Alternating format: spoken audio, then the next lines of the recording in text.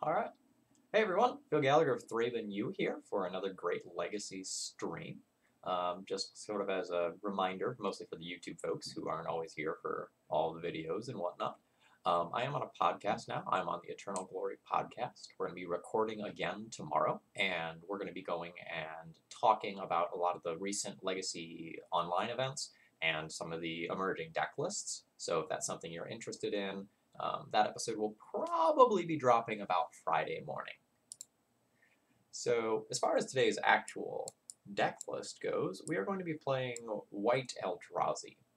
And I say White Eldrazi, but we actually have a couple of splash cards in here to try and increase the consistency of the deck and or sort of fix some holes in matchups.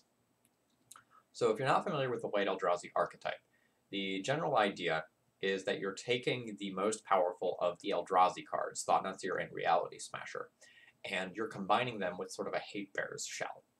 So you have both Thalias, Thought-Knot-Seer and Reality Smasher, as kind of this curve. Because you can theoretically go like turn 1 Thalia, turn 2 Thalia, turn 3 Thought-Knot-Seer, turn 4 Reality Smasher, and just have this absolutely cripplingly powerful opener.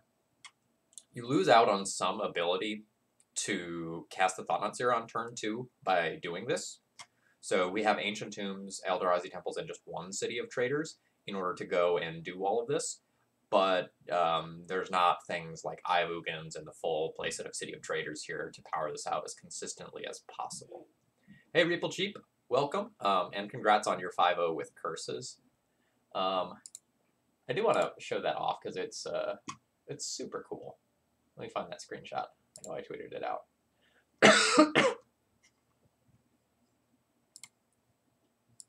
So Reaple Cheap sent me this screenshot earlier. He was trying Dreamstealer in the sideboard of Curses, and he got an absolutely disgusting 4-for-1 with it, and that was super cool. So if you're interested in checking that out, it's Reaple Cheap on Twitter, REEPLCHEEP. Okay, so going back to the deck list here, you're looking to play an early Thalia, Chalice, or more other Thalia to sort of initially disrupt your opponent, and then finish with Thought-Knot-Seer and Reality Smasher. Palace Jailer is sort of your backup plan, where in some matchups, like, you stick one of these on turn 2, and you just, like, drown your opponent's in-card advantage. Hey, Jerry, welcome. Hope things are going well for you. So, before we talk about the sideboard, let's talk about why this deck doesn't see as much play as you might expect. So, despite the fact that this is effectively a one-color deck, its mana base is very, very, very, very, very, very, very bad. And this is often surprising to people who play this deck for the first time. But there's real tension between the colorless sources that accelerate out the Eldrazi, the white you need for something like Palace Jailer, the true white that you need for sideboard cards like Deafening Silence, Swords of Plowshares, Disenchant, Rest in Peace. So if you look at the mana base here, Cavern of Souls is one of the primary ways that you're going to go and get white mana, but that doesn't cast Rest in Peace, Disenchant, all these cards in this column here, as well as Pontiff. So you're really trying to push your mana base to the absolute limits, and you don't have that many cards that cast some of your sideboard cards, which puts you into a pretty rough position a lot of times. Once Upon a Time is supposed to help and improve the consistency of this shell, which is, I think, why they're trying it out. And so we have Mox Diamond, as well as a handful of lands to cast our true white cards. We are probably going to stumble over ourselves a little bit during this league, but for the games that we do where we do what we want, this is incredibly powerful. This deck list is brought to you by Kevin B. I very much appreciate the donation, and this is a deck that I enjoy a lot. I don't play a lot of Vintage these days, borderline none, especially now that I'm locked in the house, but when I did, I really enjoyed playing with Hate Bears, and this is very much sort of in the spirit of some of the Vintage Hate Bear decks. Just saying a few brief words about the sideboard. It may look a little weird to be playing Source of Plowshares in your Chalice of the Void deck, but a lot of times the Chalices are going to come out in spots where the Source of Plowshares come in, so it's not necessarily as bad as it looks. The Orzhov Pontiff is perhaps a little bit ambitious as far as the mana base goes, because it requires you to have 2 colored mana, one of which you don't actually produce unless you have Mox Diamond or Cavernous Souls. So we'll see if this works out. Oftentimes in these spots you'll see something like Holy Light instead. When Young Pyromancer was running around a whole bunch, that was my go-to answer for the go wide token-based strategies. Shoot, thank you very much for subscribing. I really appreciate your support, friend. So I'm going to talk about this more when we actually hit the goal, but as of right now, I'm sort of mentally working out a plan to have sort of a sub-focused legacy brewing thing where I'm going to work together with the subs and we're going to try to brew a new legacy deck. From scratch, we're going to try to come up with a new archetype. And it's probably going to take a lot of work, and we might make something that's an absolute disaster, but I thought that would be a really fun sub-goal. Alright, let's do it. Let's hop into a league.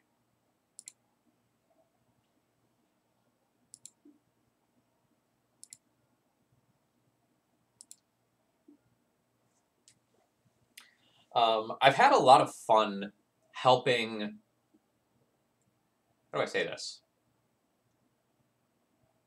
Helping Tier 2 and Tier 3 legacy decks become a little bit more refined. That's way too loud for me. So I've really enjoyed working with things like Dino Stompy and Curses over the past 6 months or so, and trying to tune those decks, make them a little bit more competitive. And I've been really happy with the results of doing that. And so I thought it would be really cool to put together something where we try to do that again with the subs. What a beautiful hand. This hand is so good. Turn 1 Chalice, turn 2 Thalia, turn 3 Thought-Knot Seer. Let's go. Evening, Innistrad Revenue Service. I hope all is well.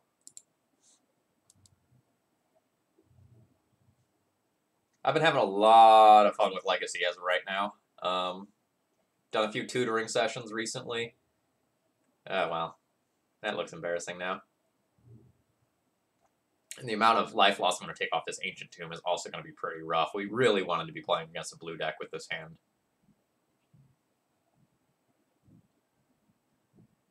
That's okay.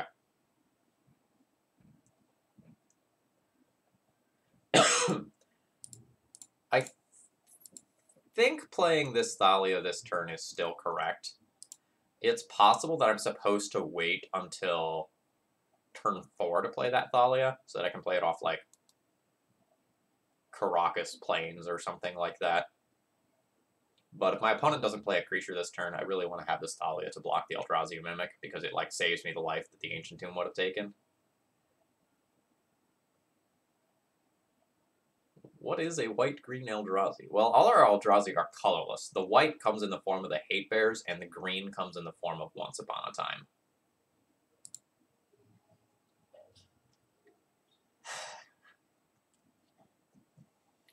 Alright, Palace Jailer would be pretty hot. Too many colors, you say. That's fair.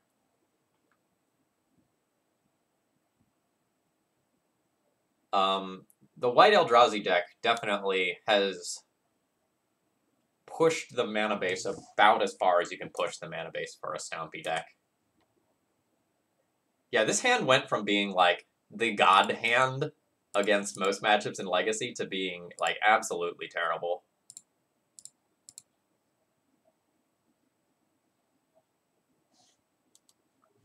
Another idea I had was stream where you play Death and Taxes and challenge subs to playing their brews, satisfy both demographics. That's a great idea. That's something that I haven't explored before. It's actually a really good idea. I'm gonna write that one down.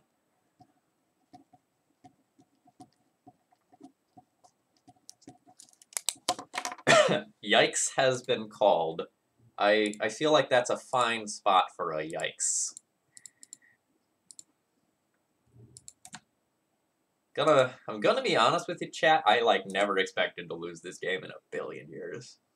Like my hand was so good.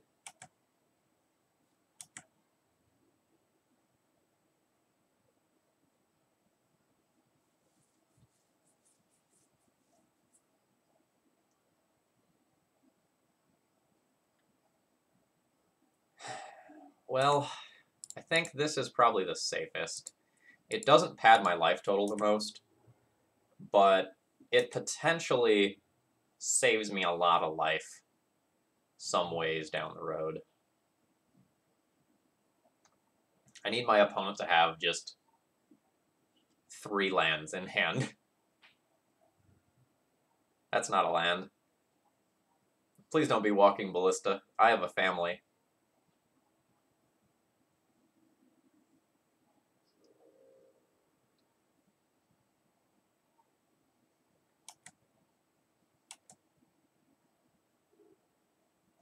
Hello, friend?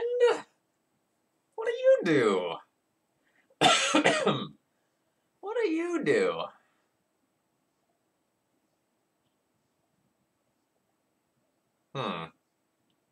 You're gonna do things. You're gonna do things.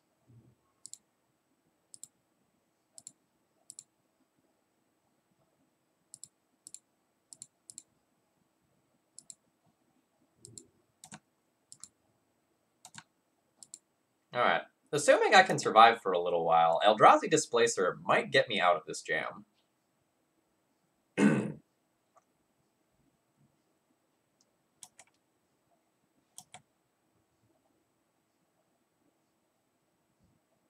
Okay.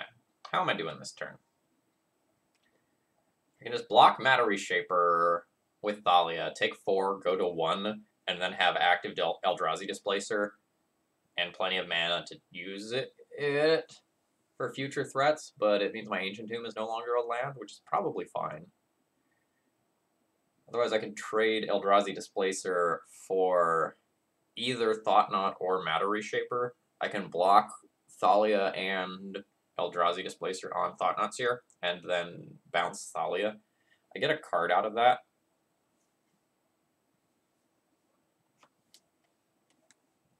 So it's a question of, like, do I want to be able to displace 1 or more creatures for the rest of the game, or do I want a card off of this Thought-Knots here?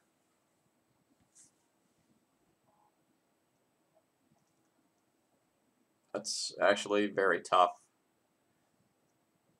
Because Eldrazi Displacer is kind of a combo with Thought-Knots here.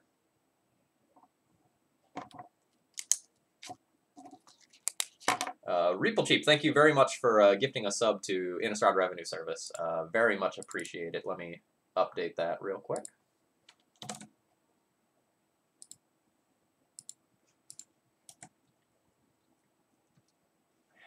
I think I'm going to take this Thought-Knots here off the table.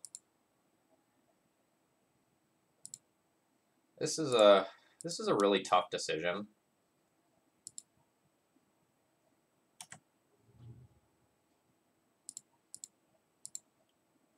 But I think I need to play towards Palace Jailer stabilizing the board. And yikes. That's a very bad draw.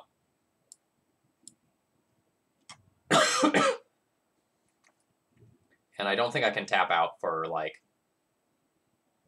a Palace Jailer if I'm also holding up Eldrazi Displacer mana.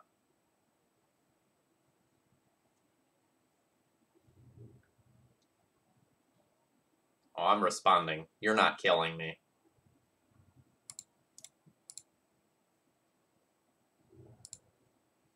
Ha! Day is mine, Halfie44.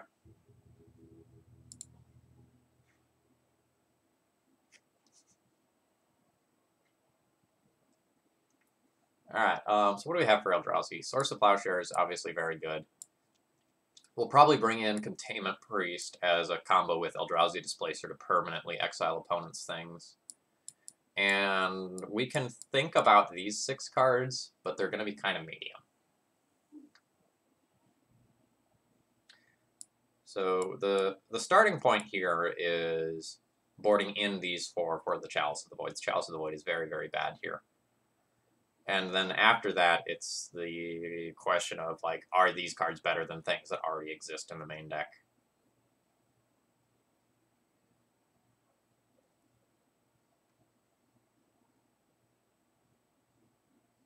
Reapel Cheap, I will 100% keep that in mind for the future. And I will promise you that, like, the Phil versus Jank stream thing is going to happen at some point in the not too distant future.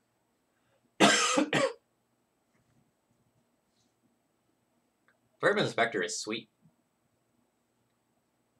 I think I'm just gonna whack Submit. Like, the Thalias are kind of medium, but they have First Strike, and I can bounce them with Caracas. I have 3 copies of Caracas, and Thalia plus other Thalia makes a pretty darn good First Strike wall.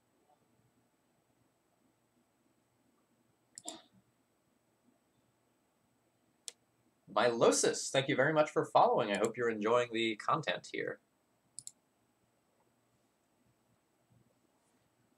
I think clues are sweet. I have a lot of fun playing with Tireless Tracker.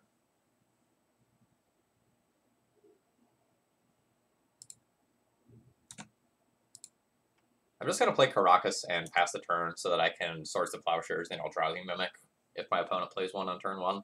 It's a little punishing if they just Wasteland me.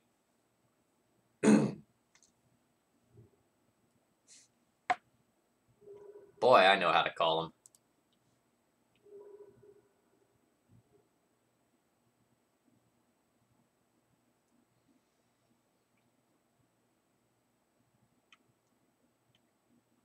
This is a really weird spot as far as what land I'm going to play. As they follow up with another Wasteland, losing this Ancient Tomb hurts. Fuck me, god damn!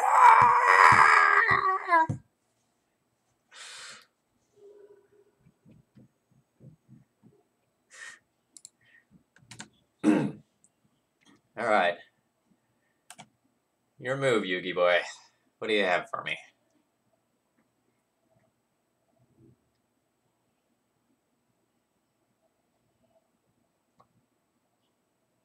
That's fine.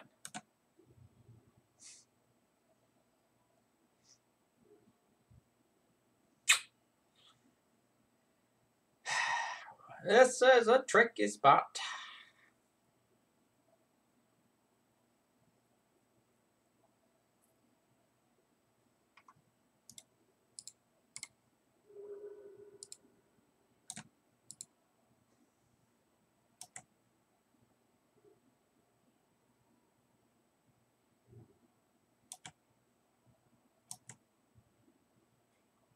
I'm not going to cast a Swords to Plowshares. I'm going to try to brick wall that Endless one with my Thalia.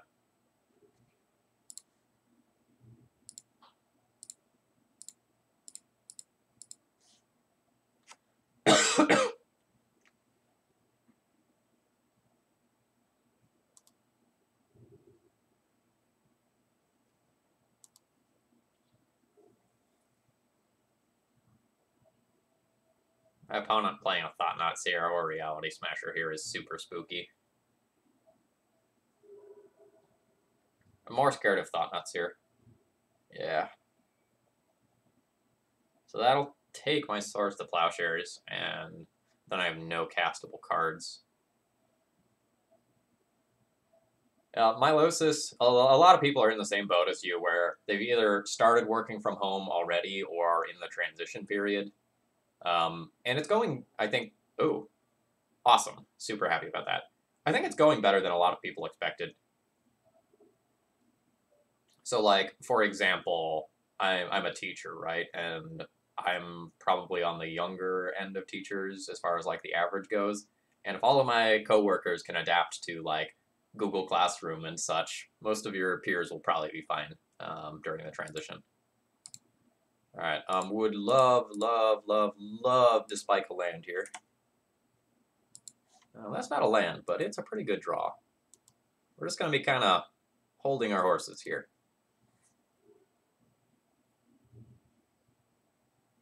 Don't do it again. F. I am really only missing lands to make this hand pop, though. Like, a soul land means that I can, like, Palace Jailer into Thought-Knot-Seer or vice versa. If my opponent didn't take the Thalia Heretic Cathar there, I would be looking at some very scary things. But for now, life's pretty bad, and I'm going to get whacked by this Thought-Knot-Seer a couple times. Cardboard Live is active for me. So, Innistrad Revenue Service, maybe you want to refresh.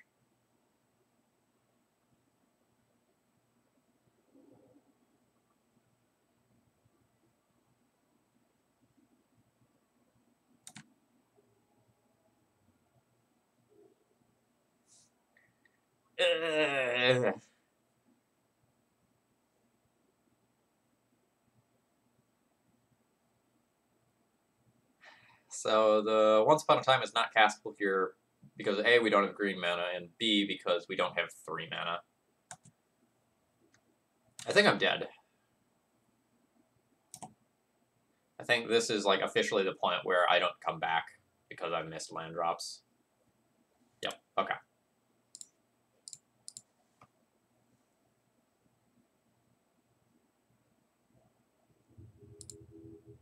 Yeah. The US is kind of bungling its response as a whole, in my opinion. I think people at the local level are doing the best they can. But there's been some interesting things afoot. An arrest warrant went out for a pastor today who had like a 1,000 person plus church service despite there being like a lockdown in, I think it was like Florida or something like that. So, you know, we're doing good work here.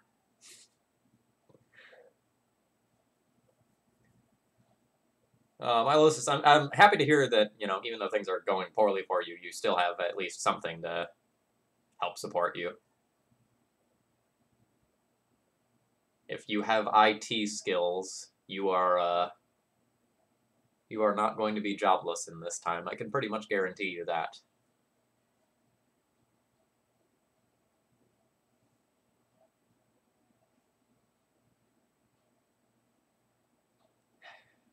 Yeah, I think things are much rougher in the large cities as of right now. Like, I was talking with Bryant Cook last week or 2 weeks ago on one of his podcasts, and he was, you know, talking about how crazy some of the stores were as people were stocking up. And, like, I live, relatively speaking, out in the boonies, so there's relatively low population density here.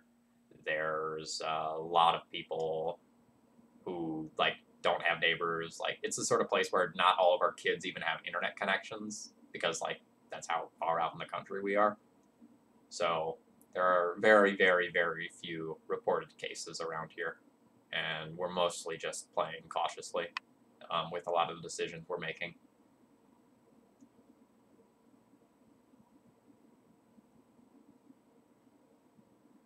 I mean, I'm like 10 minutes from a Walmart.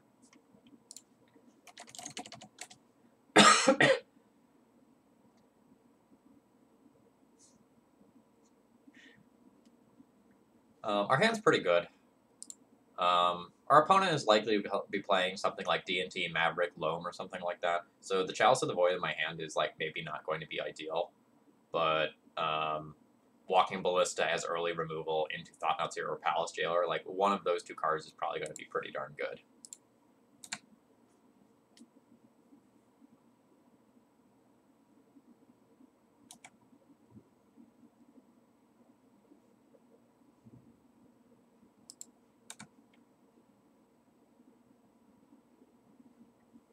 Oh, this is a really interesting spot.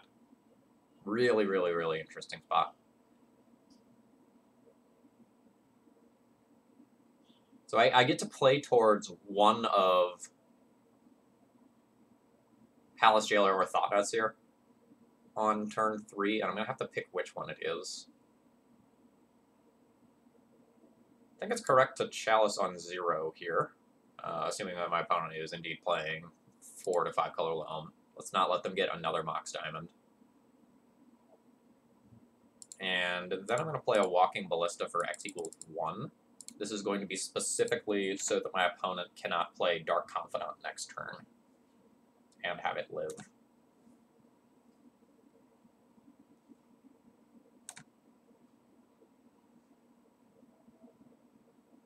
Pretty happy about that draw. Also very happy that my opponent just didn't like slam turn 2 Oko.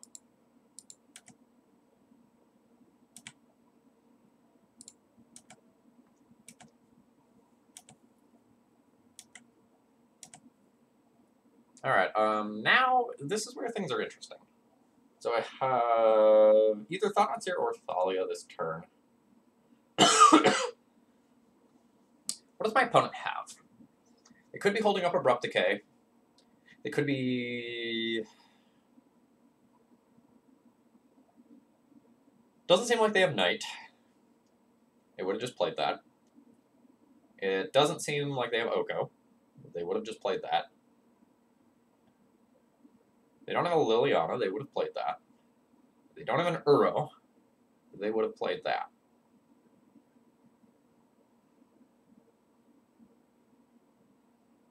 I don't think this Thought-Knot here is going to be very good.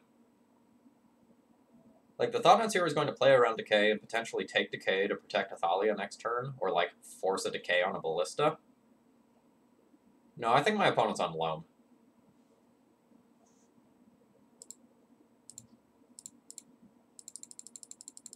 I think this is going to be a pretty bad Thought-Knot here. Oh! I will eat crow.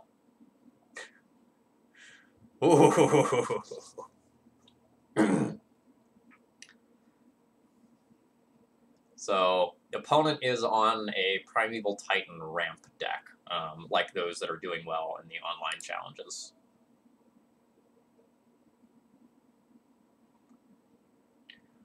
It's more that Suppression Field doesn't kill your opponent's Reapal Cheap. All the hate in this deck outside of Chalice is just connected to creatures. And that's part of the strength of this. So, this deck can't super afford too many hate cards that aren't bodies.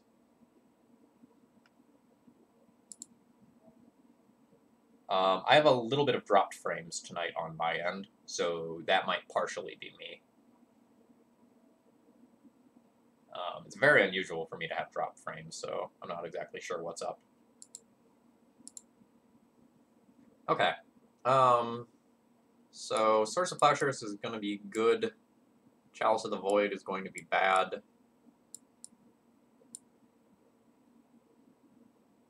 I don't really have much for this matchup. When I want to play, I can consider Chalice for Chalice on 0 for Mox Diamond, but there's only 4 of those. I guess Containment Priest is good for Green Sun. I'm letting all the internet out through the window. Yeah, that makes a lot of sense. Wait. My window's closed. I don't know where the internet is getting out.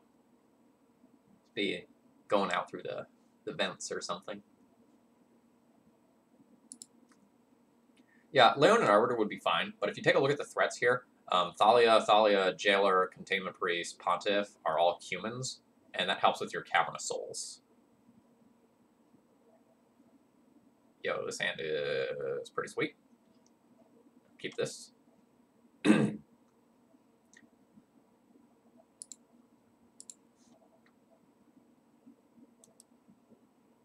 Ah, well, you're basically an expert then.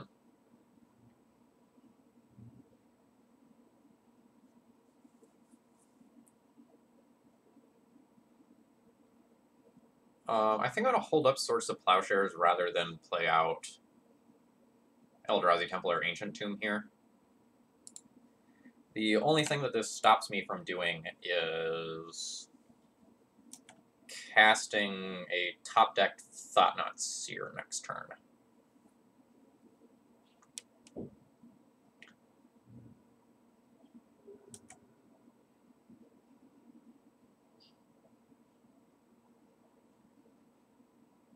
Oh, we're getting them. We're getting them. Get out of here. That's really not what I wanted to draw.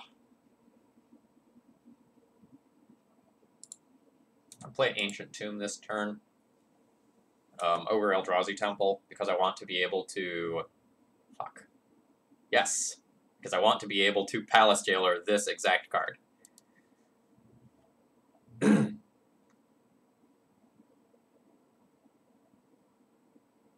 I still believe it is correct to Palace Jailer that card rather than play Reality Smasher this turn. I'm going to think about it for a second, though. Yeah, Maze of Ith makes playing the Smasher very awkward.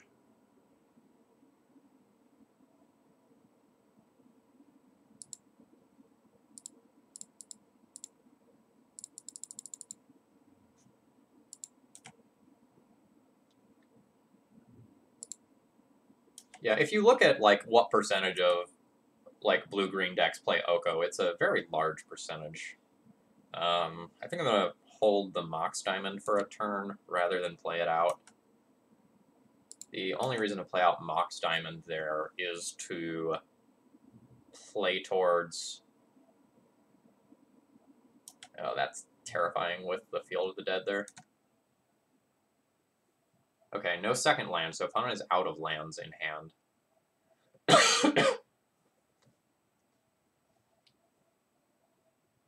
Sorry, to finish my thought, the only reason to play out Mox Diamond on the previous turn is to play towards a top-decked Swords of Plowshares off the Monarch trigger.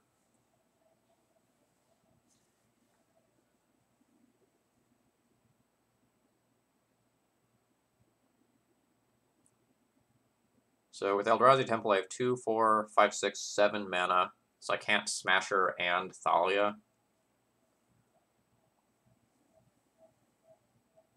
I need to commit at least one more body to the table, and I think I probably need to Wasteland that Field of the Dead.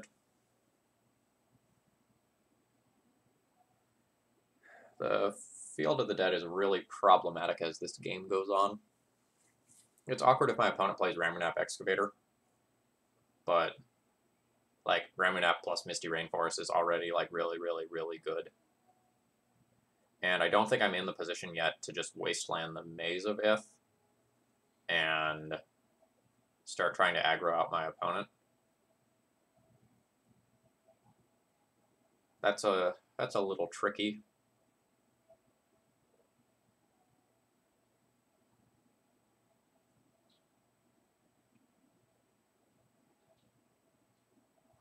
Yeah, I think I'm going to be holding down the fort here. So, due to Wasteland Recursion, I'm going to fetch out another Plains.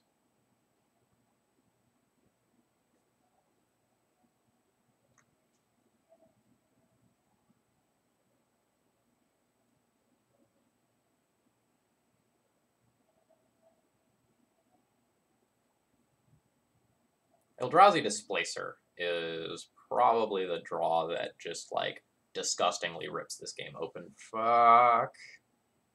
No, I have another Plains. Alright, that was a mistake.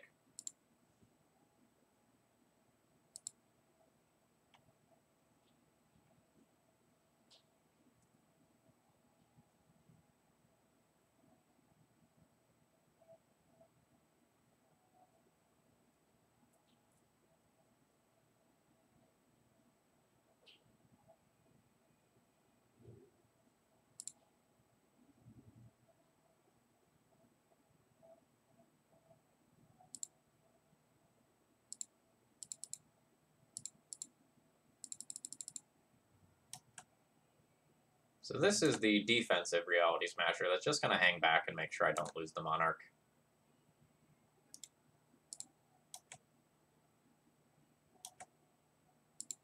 I'm going to work together with subs to try and brew a new Legacy deck from scratch.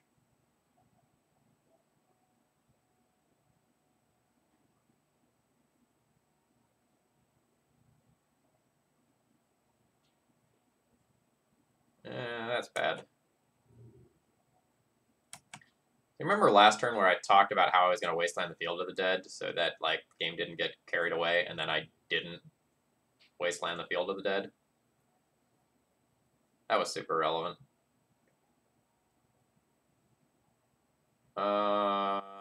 Dead? Feels like I'm dead.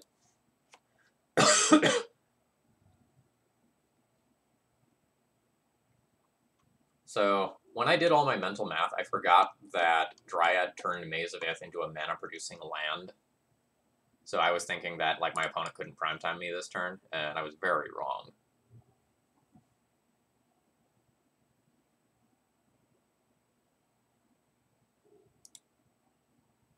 Alright, let's throw in the towel there.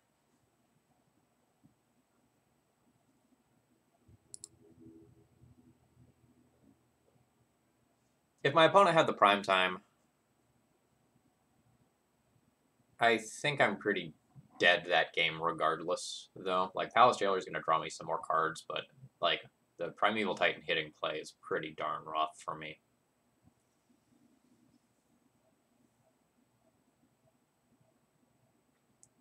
Oh yeah, the opposing deck is super, super cool. I like it a lot.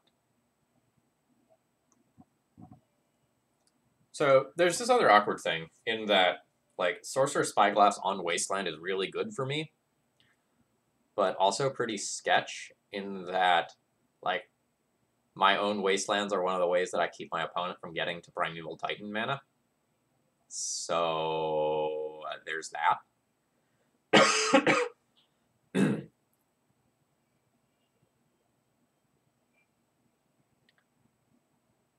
Yeah, Reaplecheap, I'm really, really happy with the work that I put in on curses. And again, congrats on your 5-0. That list looked sweet. I did a tutoring session with someone this weekend where I was helping them work through some similar things with a 12-post build. And that was really satisfying as well.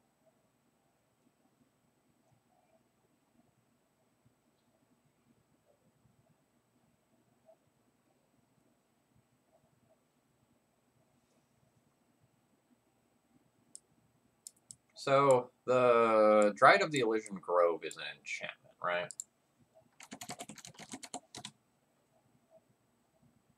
Yeah. Maybe I'm supposed to bring in these disenchants as just another way to answer that, or as a way to blow up their Moxen. Like, Revoker would hit a Mox in most cases. And, like, I'm playing Mox as well. So I think Disenchant is better than Revoker. Like, the Disenchant is obviously harder on the mana, and it's not a potential turn 1 threat, but Revoker as a 2-1 isn't necessarily awesome here. Oh, God.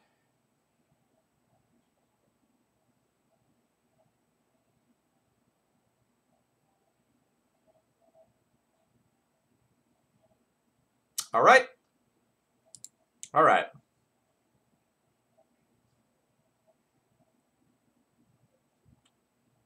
You all seen that Leroy Jenkins video? It was real popular a while back. This is a Leroy Jenkins hand, where we just yell, "Let's do this!" and we'll cast Thalia on turn 1 and see if it's good enough.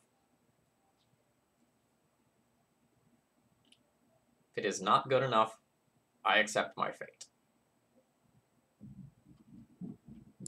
Leroy Jenkins.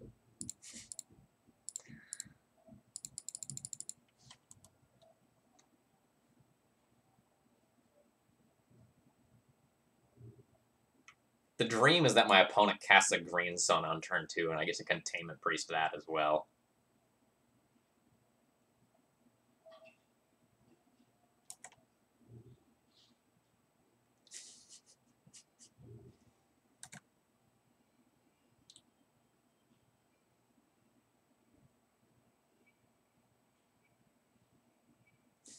Leroy is a Hearthstone card now.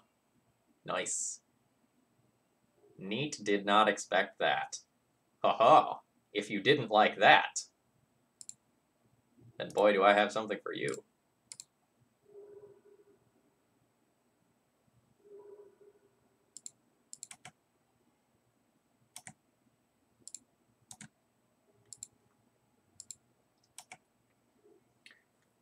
It's gonna really depend on what land it is.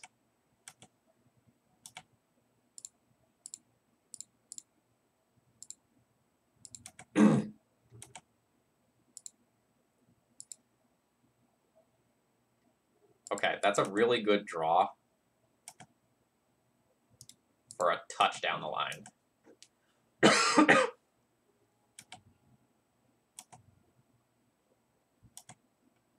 Like, Thought-Knot is like the exact follow-up card we want to have for this matchup, because taking out the Primeval Titan from their hand is so good.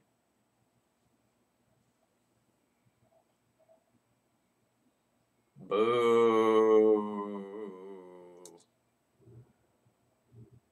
Shit.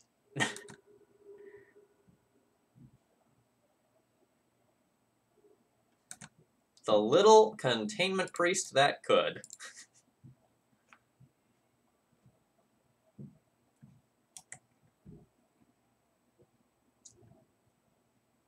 I knew what I was doing in keeping this hand. I have no regrets. Fuck! Ah!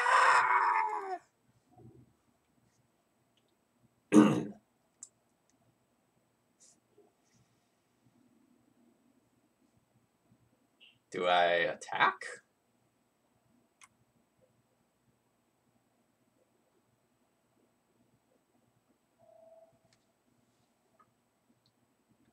I feel like I attack.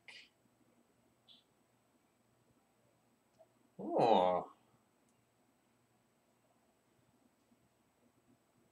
Are they blocking?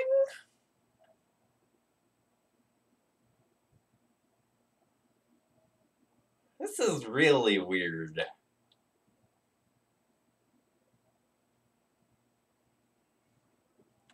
No fear has been called? Okay. I can respect that.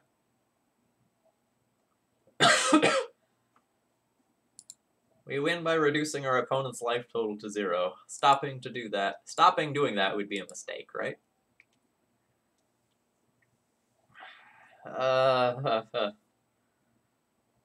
Yikes. So whoever was talking about, like, the question of, do we play out a future Mox Diamond if we draw a land? I'm going to say that the answer is now no.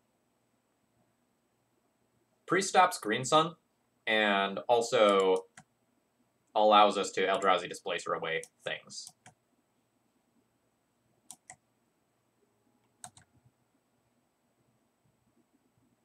Not attacking goes against the spirit of the deck. Yeah, that's fair. So the kind of scary thing now is if our opponent just goes, like, land into, like, X4 creature.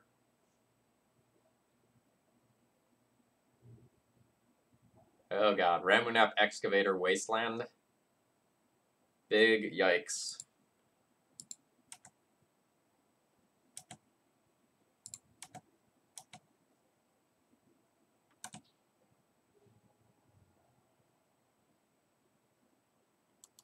Mox plays around Wasteland. That's a mighty fine point you have there.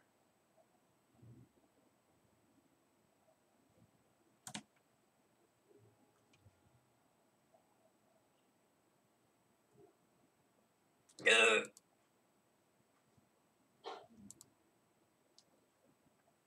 Alright, so we need to draw planes into planes into...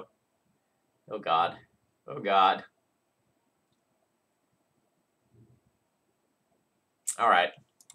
Well, we tried. GG's.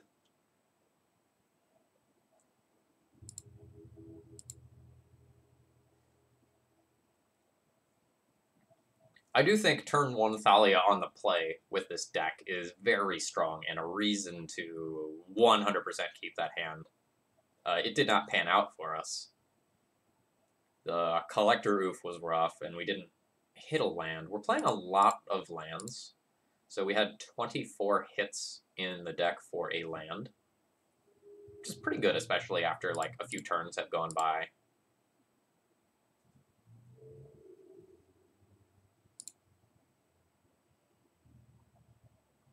Yeah.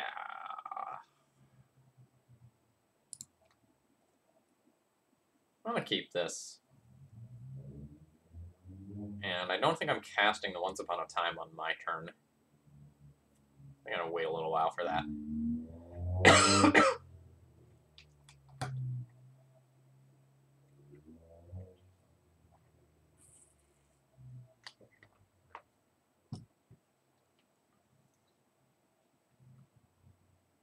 We have very few hits with Once Upon a Time that would like actually change what I'm doing on my turn 1. Especially if I have no information about like what my opponent is doing. That was a really silly match. I had 2 Mox Diamonds in my hand, which made it even sillier. Okay, 2 Chancellor of the Annex triggers.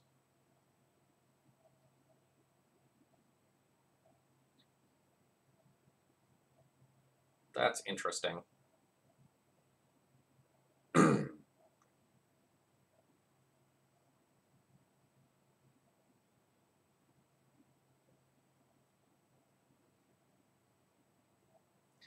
So I have to decide how I'm playing out this entire game this turn now. I can Once Upon a Time and use City of Traders to pay for Once Upon a Time to actually do the effect. But I think the way that I'm playing this is casting Once Upon a Time, using it to break the Chancellor triggers, and then casting Phyrexian Revoker, naming Griselbrand. Take that as my turn 1 play, take Thalia as my turn 2 play, and then plan on playing the Thought-Knot Seer later in the game. Otherwise, I can cast Once Upon a Time, break the triggers, cast Thalia on turn 2 uncounterably. I can also cast Once Upon a Time never, and just play uncounterable turn 2 Thalia as the way to break the Chancellor triggers. But I think I'm okay losing this card, and just doing what I can to make it so that my... Oh, shoot. Alright, so I assumed that those were 2 Chancellor of the Dross... Sorry, this one? But it was not 2 of that one, it was one of these. So I have played this wrong.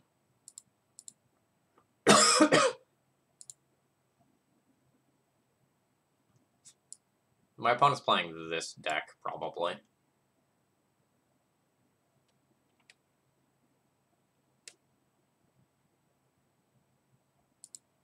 Shoot, I really wish I had looked at that. I just saw, like, Chancellor trigger over here, and I just assumed Reanimator.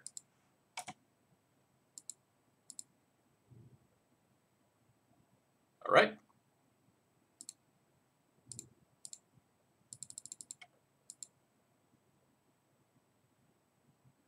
So the real question here is, do I name Oko, or do I just name Chrome Mox? I think I'm going to name Oko. Sure, could be Hypergenesis. In which case, naming Chromox might be better, but I'm going to name Oko.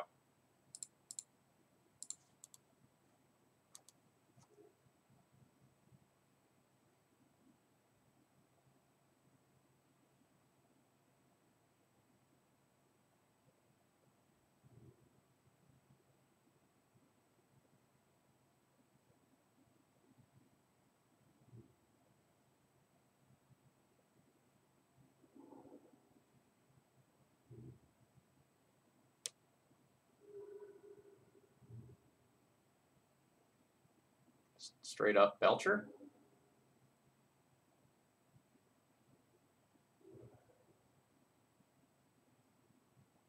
Like, no, alright, look at the cards, okay. So my opponent is playing Oops All Spells. So what's their kill? Alright, so their kill is Thassa's Oracle off of Dread Return.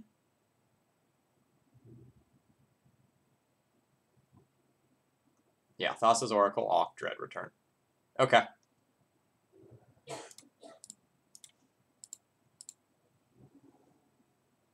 Well, let's concede before they see the rest of my hand.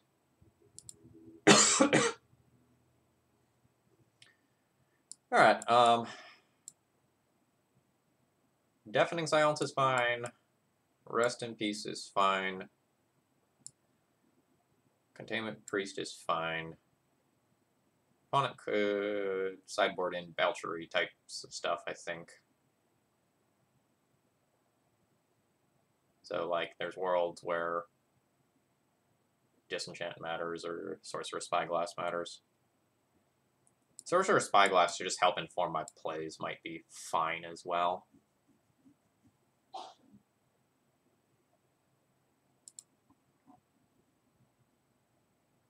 What is my Chalice going on?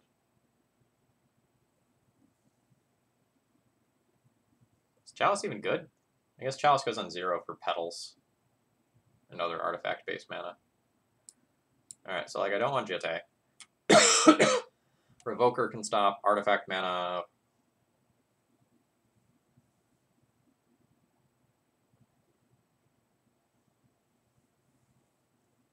Yeah, Undercity Informer is a good one for Sorcerer's Spyglass as well. Like, these Palace Jailers are not where I need to be.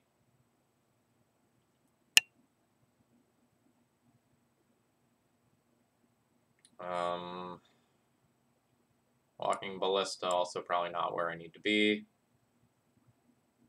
And then after that, like, Eldrazi Displacer, Thalia Heretic Athar are awkward.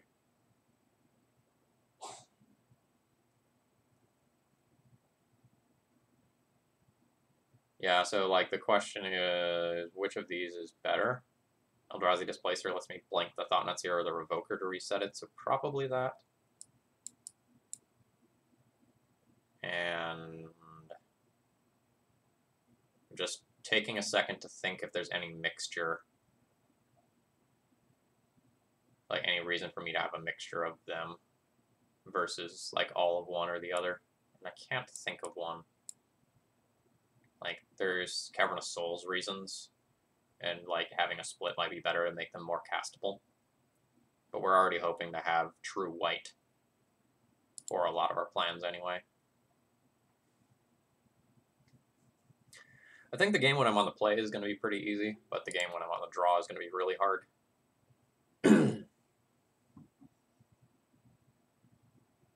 I think I have to keep this hand.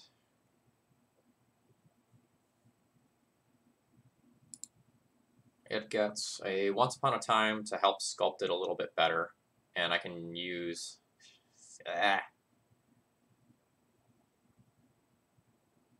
So much for the sculpting.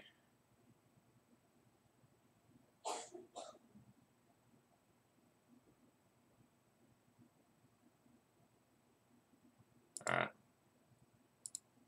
First Once Upon a Time breaks a Chancellor trigger. We don't pay for it.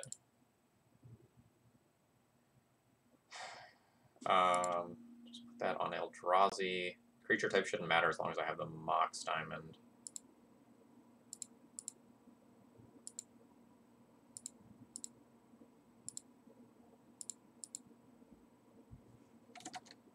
Actually, let's go Undercity Informer here. I'm just going to double check myself that I have the right card. Because I mix up Undercity Informer and Blue Stride Spy all the time.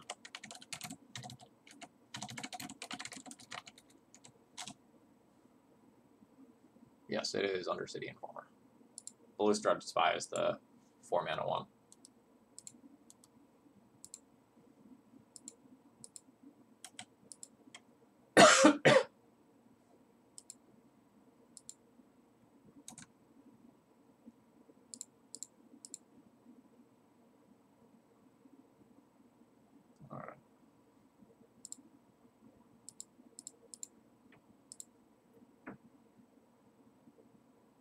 I will take a Thalia for next turn. That's great. I think that's better than another land.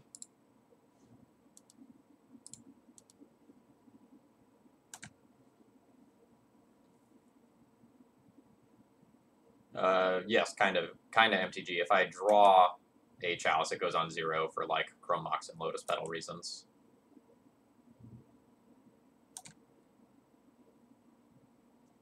Awkward. Technically should have attacked first, but I'm not really expecting removal from my opponent.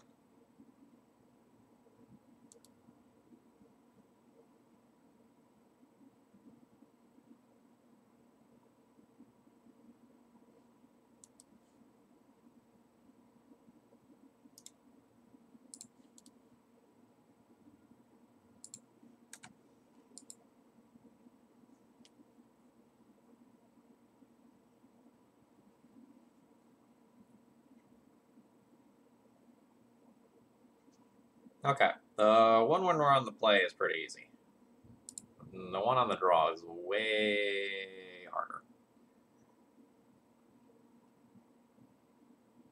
I don't think I get the luxury of making changes to my deck list here.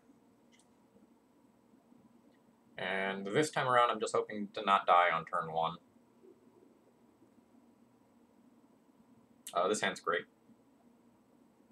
Kind of, well... be great on the play.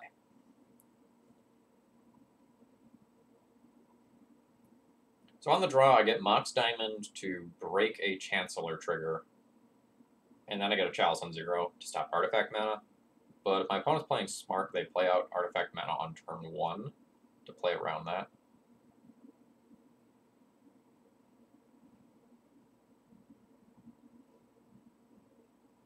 And my opponent has kept 7.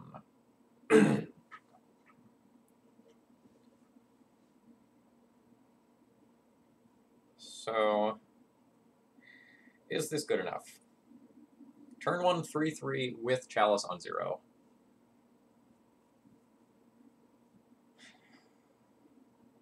What's better than this? A hand that can cast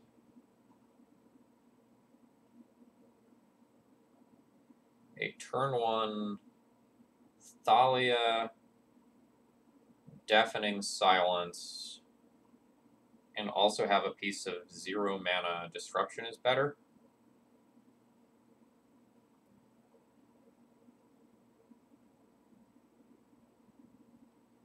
This hand can turn 1 Thought-Knot Seer if I draw one. If I draw a Thalia or Deafening Silence, I can turn 1 that. The Chalice as my opening play isn't insane here.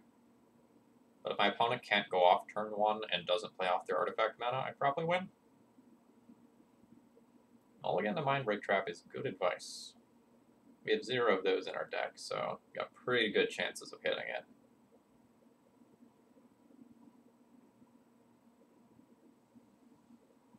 I'm going to keep this.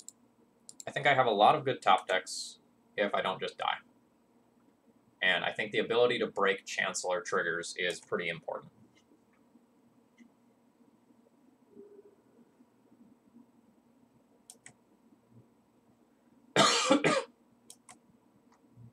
It appears our opponent just has the turn 1, though, so literally no hand that we had could interact with it. Oh, it's just empty. Okay, we might be able to beat that.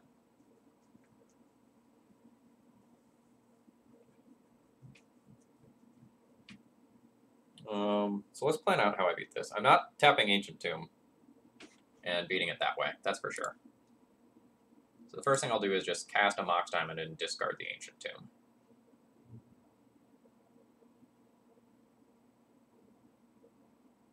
So, like, this is going. And the next thing is that I cast the Eldrazi Displacer.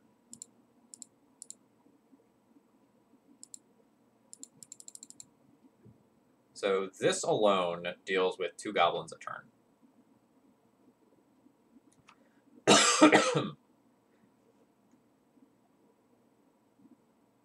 So this already gives me 2 colorless mana so that I can double activate Eldrazi Displacer with it.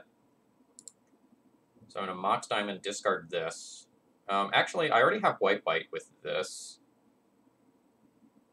Yeah, so maybe I do discard the Caracas. And then I'll play Chalice on 0. It's very unlikely that I'll need a 3rd Mox this game.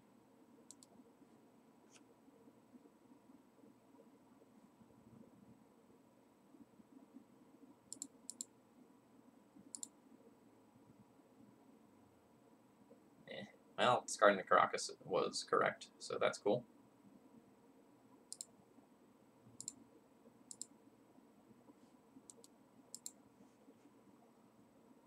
I'm going to need to hit another creature, but we're pretty close to having what I need to win.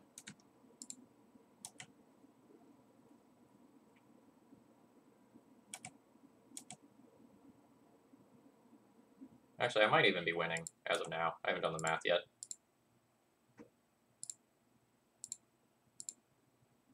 Because I get to double activate starting next turn.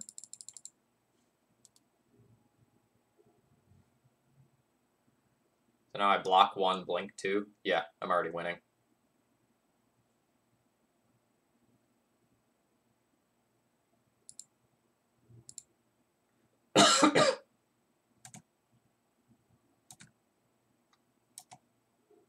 So opponent is going to need to go off again.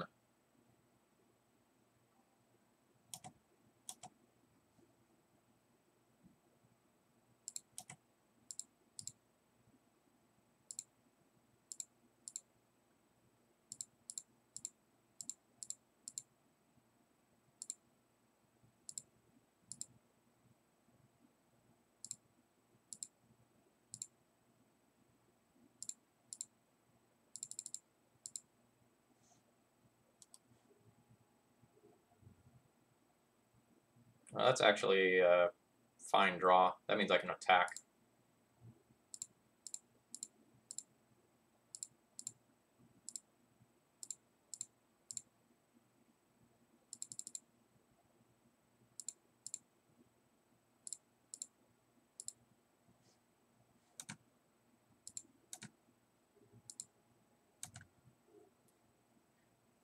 So I do need something off the top of my library at some point to make it so that I can, like, interact with the rest of their combo. Because they have 7 cards now. It's pretty likely that they can refuel and do something that matters at some point. Yeah, this Eldrazi Displacer, like, MVP. Alright, so we name Undercity Informer here, and are pretty darn happy about it.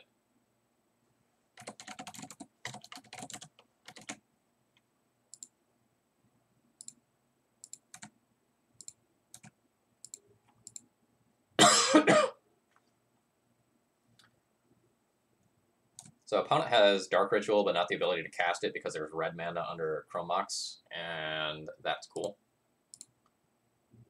We can blink all of the things.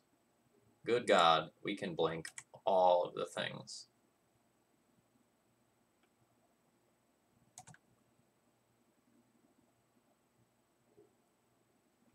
All of them.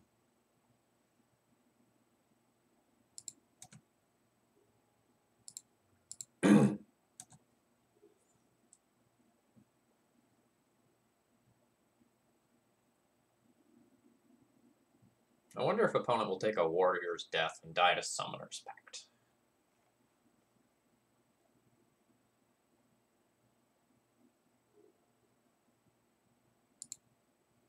Mox Diamond.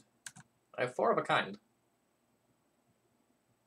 I think 4 of a kind beats what my opponent has going on.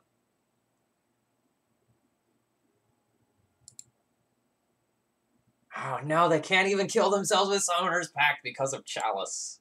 I'm a bully. Ooh. Why don't you blink everything? So that got rid of the other Once Upon a Time.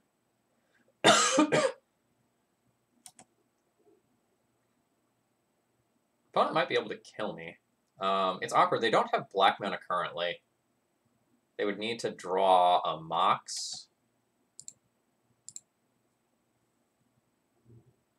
A Wild Canter can convert. Okay.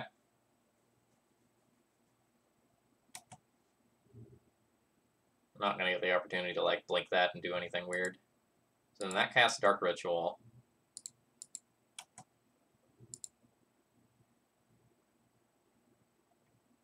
Another Summoner's Pact is going to get Balustrade Spy. Oh, no.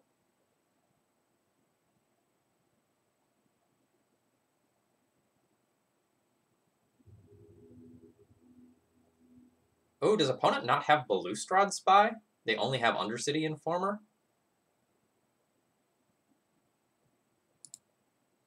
Oh. Thought I was dead. Oh. Okay, this doesn't do it for everything. Okay, I see. I have not played with Summoner's Pact very much.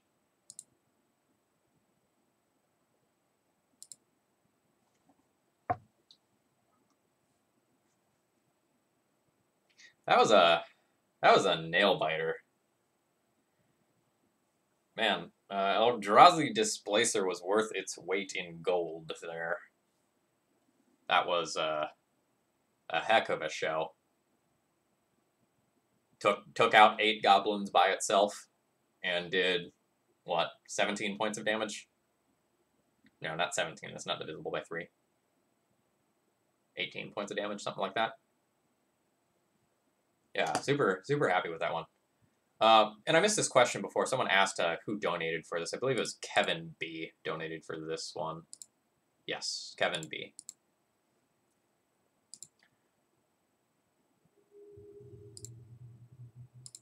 In we go.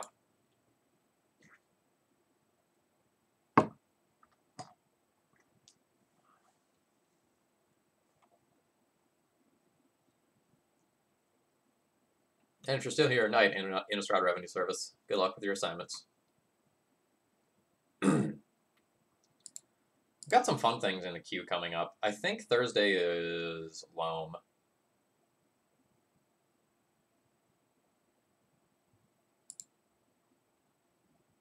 Yeah, Thursday will be either 4 or 5 color Loam. I've asked Loamer Boy Connor for a list, and he sent me one. And then Saturday is one of our sub goals. I'll be streaming some Delver with Rich Cali. I'm really looking forward to that. He took down the super preliminary and qualified for, what is it now? Pro Tour, Players Tour, Mythic, whatever. He did the thing. Ha ha! We get to play against known Storm expert Bryant Cook.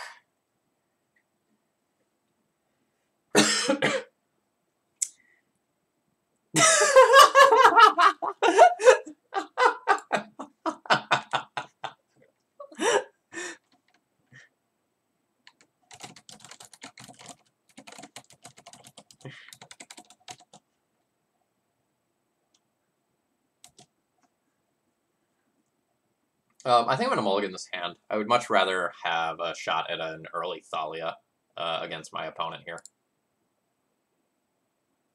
Not that Thalia.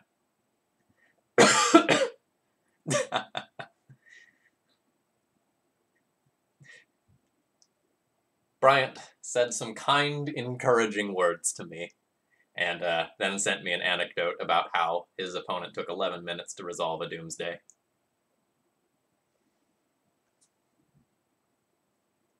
I'm going to ship this one as well.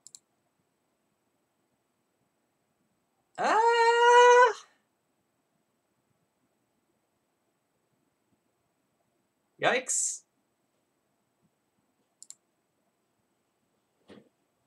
Yes.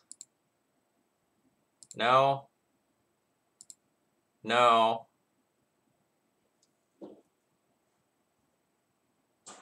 And then the last one's harder.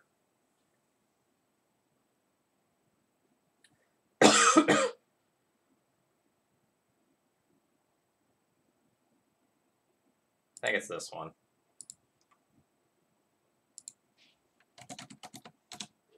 And I think I want to Chalice on 0 rather than Chalice on 1 against my opponent. Like, 1 is Brainstorm Ponder. The 0 is LED, or sorry, also Dark Ritual, Rite of Flame. It's also LED, Petal, Opal, Mox.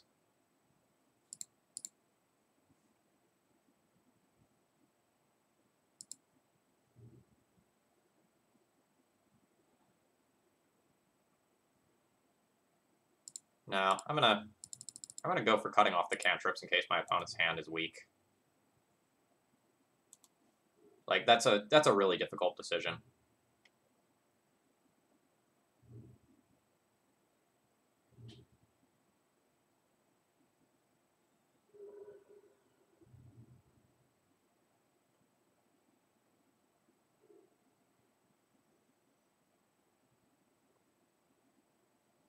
Opponent's hand doesn't matter too much here, since I have the Wishclaw Talisman, and my hand doesn't matter too much either. We might just be looking at Echo-based lines.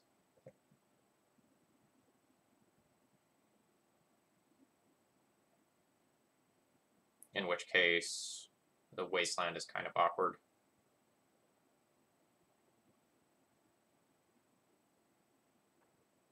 I think I'm still going to do it.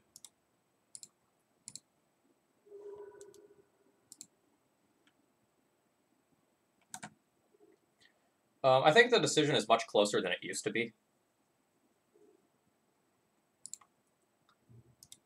So it used to be that TES played, and I'm going to fetch Savannah to try to throw my opponent off guard a little bit more.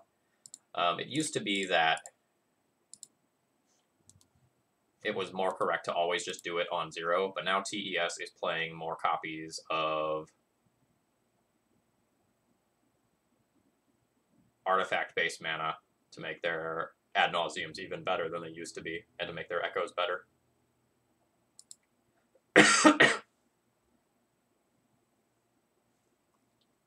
Alright, we're going to get Sorceress Spyglass for Wishclaw Talisman. We're going to get Orzhov Pontiff for Goblins. We're going to get Deafening Silence for his entire deck. I'll potentially play Disenchant and potentially play Rest in Peace. It's going to depend on how many things I have to board out. Like, I have a lot of cards that I can board in. So, like, Jite's bad, Ballista's bad, Jailer's bad. Once Upon a Time's medium, Thalia Heretic Athar's medium. So, like, these are my 100%s, and I still need to make a cut here. Eldrazi Displacers are going to go. This leaves me Creature Light at 18.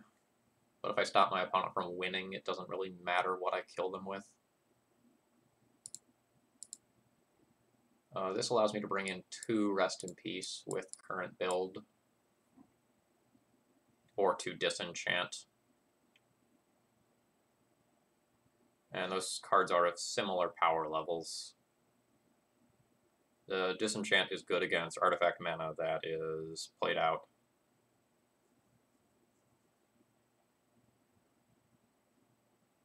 And Wishclaw Talisman. I could also just, like, not play my Once Upon a Times.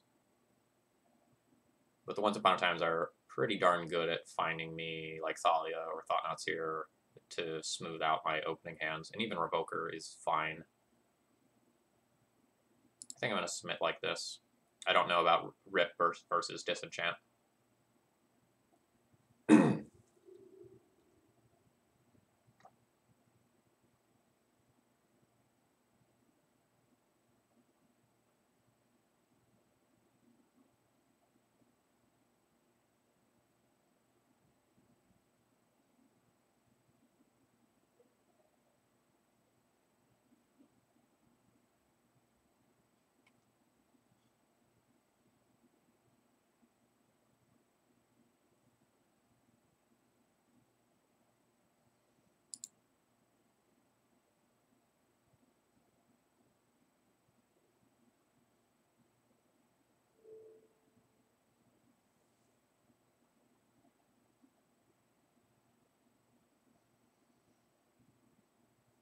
Opponent has 1 Thoughtseize in the sideboard that stops his Thalia from hitting play on turn 1.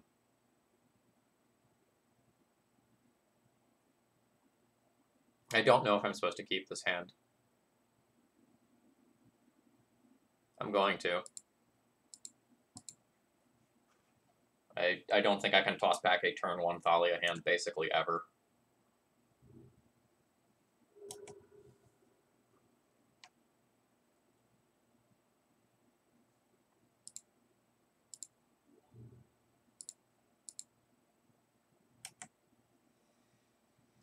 Turn 1 Brainstorm on the play makes me very afraid. Guza, thank you very much for following.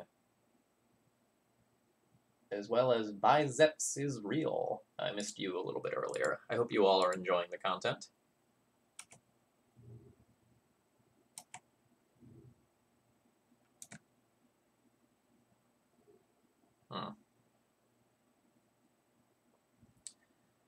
So I don't need to make the Thalia uncounterable. I'm not expecting Daze or anything crazy like that out of my opponent. I think I'm supposed to play Eldrazi Temple to play towards a Thought-Knot Seer for next turn. Discard the land that costs me life. And jam a Thalia down my opponent's throat. Indeed, we got a turn. Things are looking up. I will need more than just this Thalia to beat my opponent. My opponent can play through this eventually.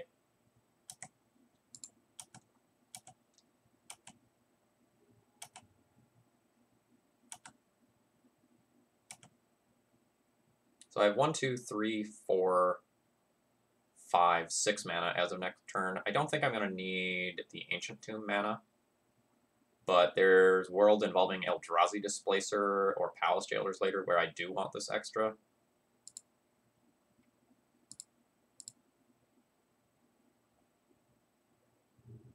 I'm going to go ahead and do this. Discard the Cavern of Souls and keep the Ancient Tomb available.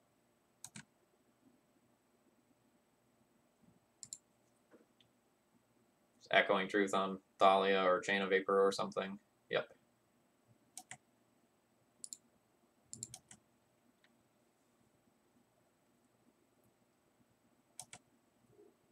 So let's see if opponent can go off here.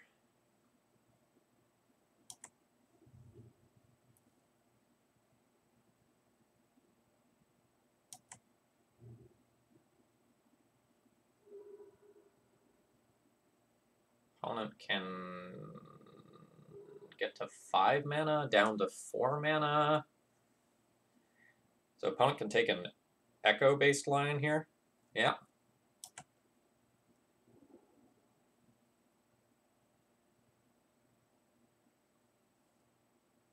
See if opponent can put together a deterministic or non-deterministic kill. If they don't, I get Chalice plus a very fast clock, but it's starting to look like I'm going to be dead.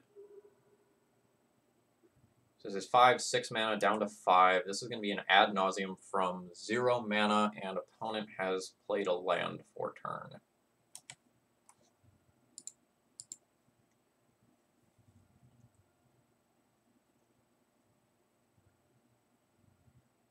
Opponent does not yet have an initial mana source.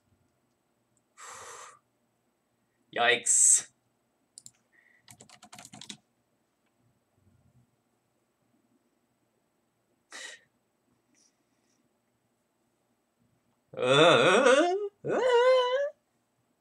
At what point do you stop? Still no initial mana source.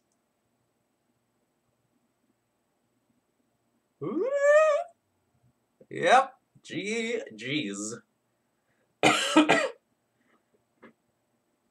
That was very statistically unlikely.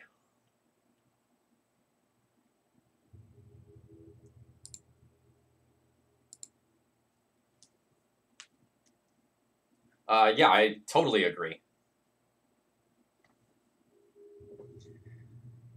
All right, folks, we're moving into the last match of the night. We're currently 2-2.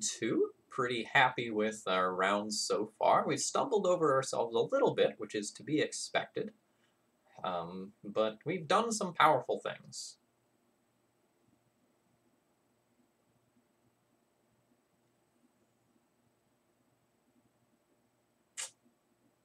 Ugh. Reluctant keep here. I really need a soul land to make this hand pop.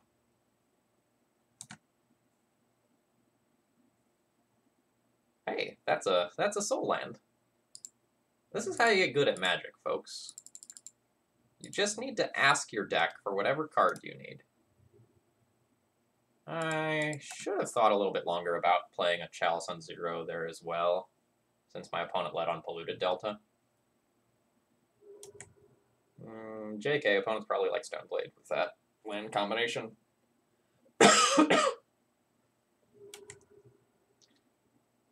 Stoneforge Mystic here is so good against me. Unless I rep another soul land off the top so that I can Thought Knot away the equipment.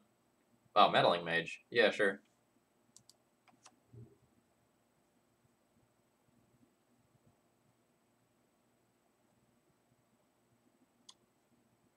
Let's see what they name. Yeah, that's a fine name.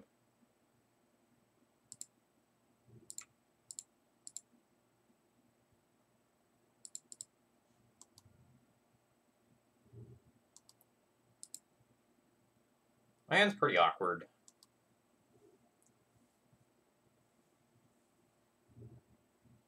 Okay, that's good. We have a target for that.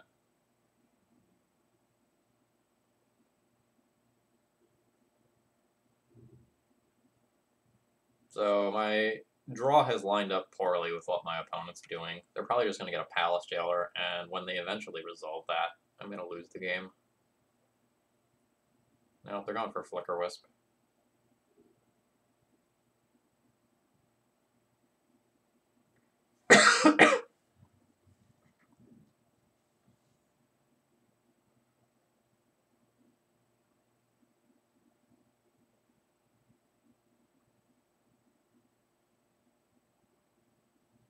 This is super awkward. So if they don't have another land, then wastelanding them off the scrub land is like so good. But if they do have the land, it's so much better to just like play the Reality Smasher and start trying to clock them before they get stupid crap like Soul Herder going.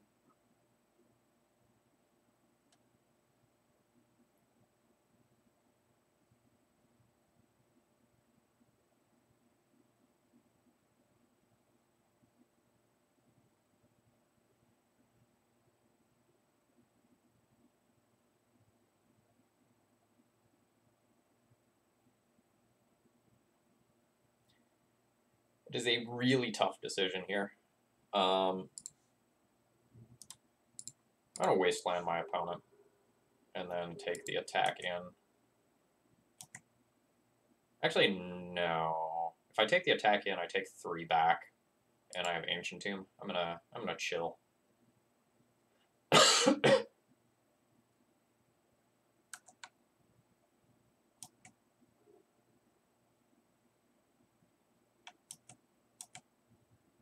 All right. So there's a reason why I hate this Esper Vile deck so much, and it's that its mana base is absolutely atrocious. And we're seeing the deck lose to itself here. Now that I have the faster clock, I think I will go ahead and attack with the Thalia.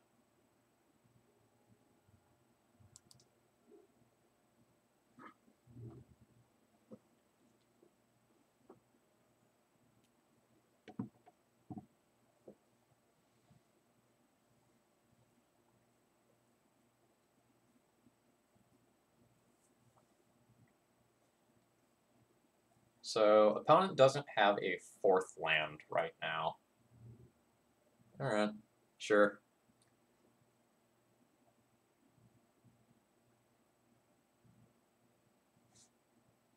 That's an annoyance.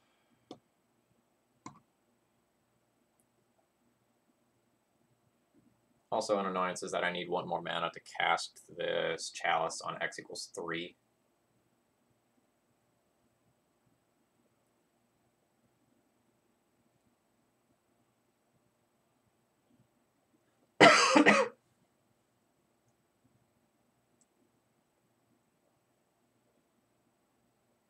Which I think is what I want to be doing. I just want to like stop Flicker with Soul Herder and those sorts of things from hitting play.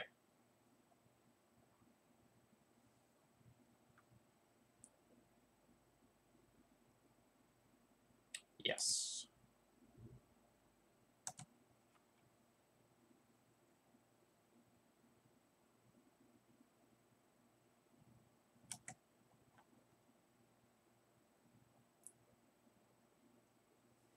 It's weird though, because while the Peacekeeper is around, my opponent is more likely to cast 2-drops than 3-drops.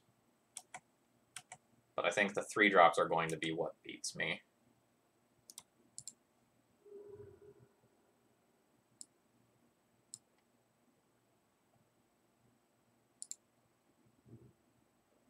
Two, 4, 5, 6, 7. Yeah, this'll let me cast Chalice on X equals 3. So I don't need to bounce my own Thalia here. Ha!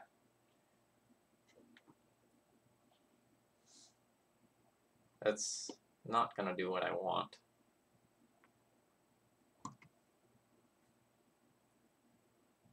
But I might want that in play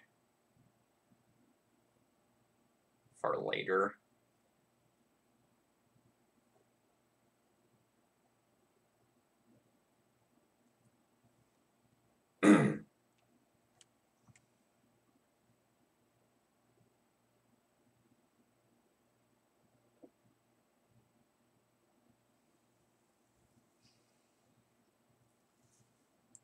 So I guess I want to look at my deck list for a second.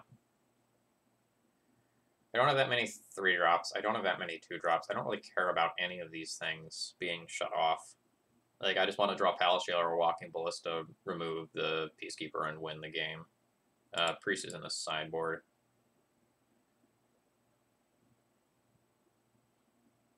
I can't cast Thought Nuts here due to Meddling Mage.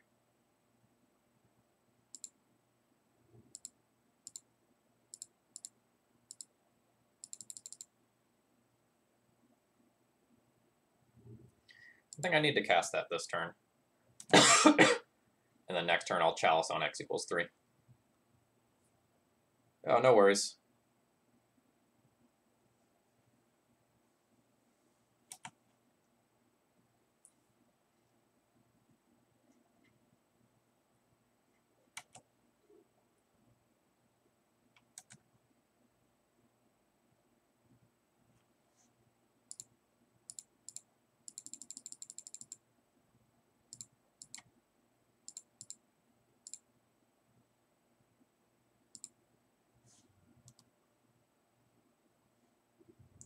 Now we get Once Upon a Time to dig for Ballista or Jailer.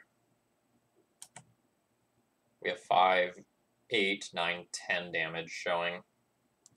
So we're not lethal yet, but we're getting there.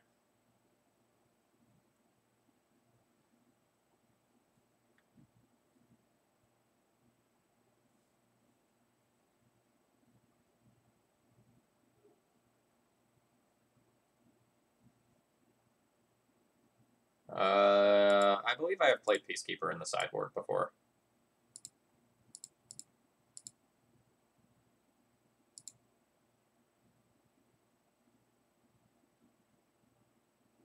Yuck. Don't want this stuff. I mean, I'm glad that I got through it using Once Upon a Time, but this is really not where I want to be.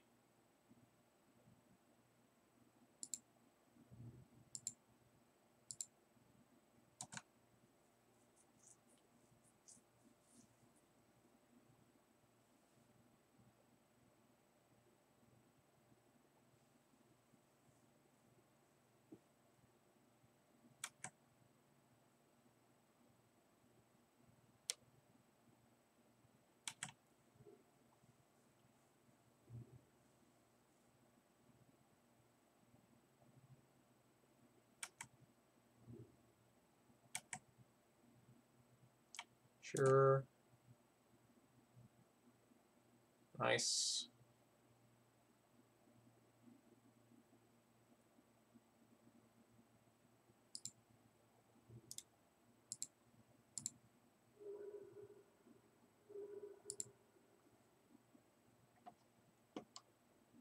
Creatures can't attack while this is in play. If I flicker this, it just comes back instantly.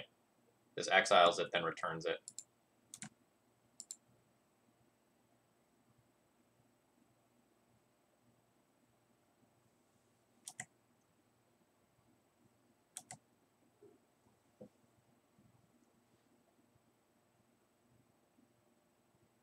Reaple cheap. I've seen that comment.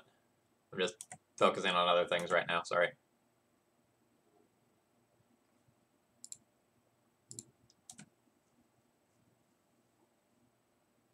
I definitely think the Soldier Stompy-esque decks have legs and are underexplored.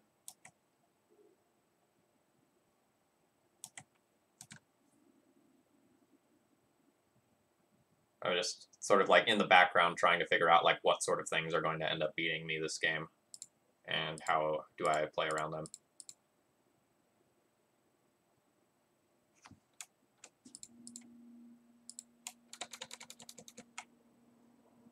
So I don't want to play my Thalia into my own Chalice there.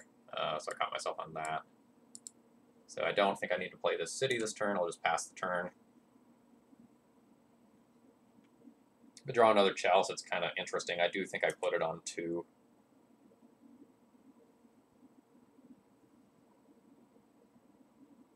No, we have 3 Palace Jailer, 1 Walking Ballista.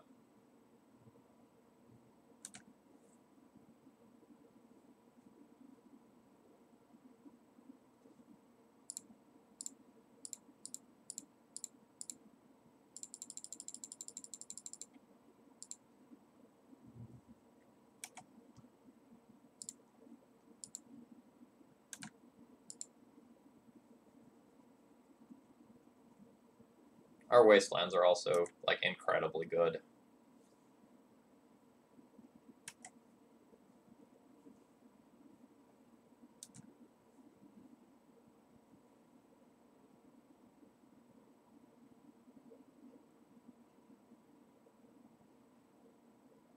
Yeah, I'll cast that. Does this cost 5 mana? I'm going to go ahead and play this city. I can leave up my Caracas.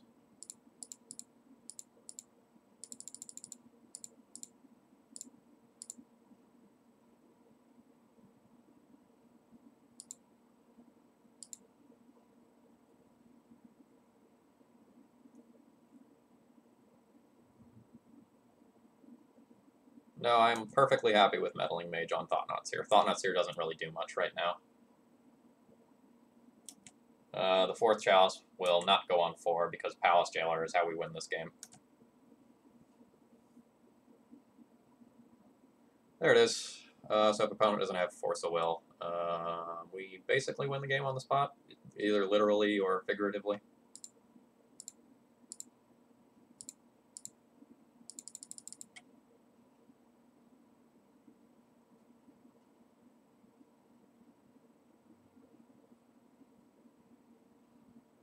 Alright, that's fine. We'll draw another.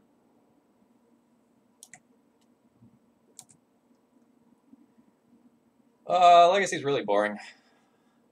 The Espervile deck is staying alive due to a Peacekeeper. I don't know that they can actually win the game anymore.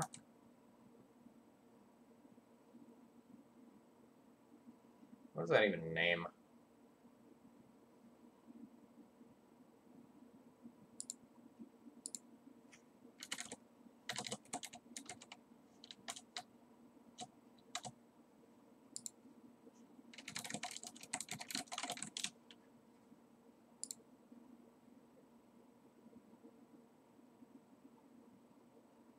I have like everything in their deck covered. Like they can't resolve any of their stuff that has activated abilities.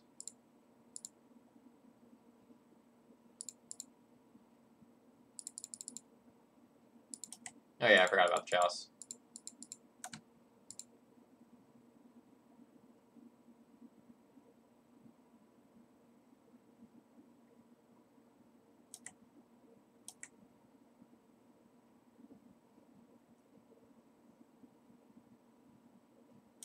It just like does not matter.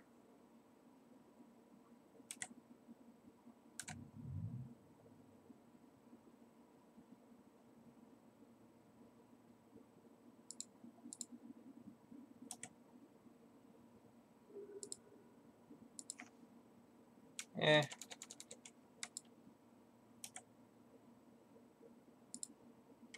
I'll wait until I can do that uncounterably.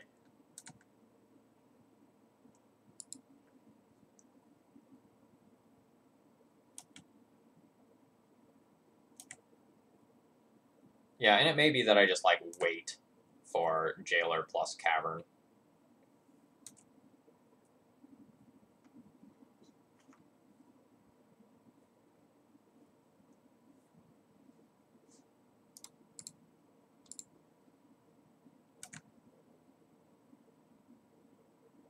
Like, I won't play the next Cavern that I get, I don't think.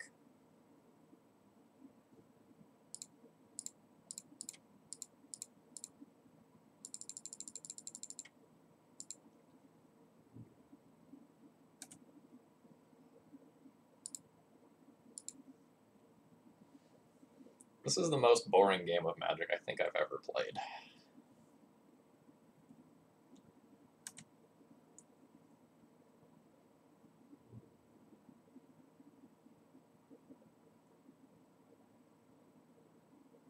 That's annoying.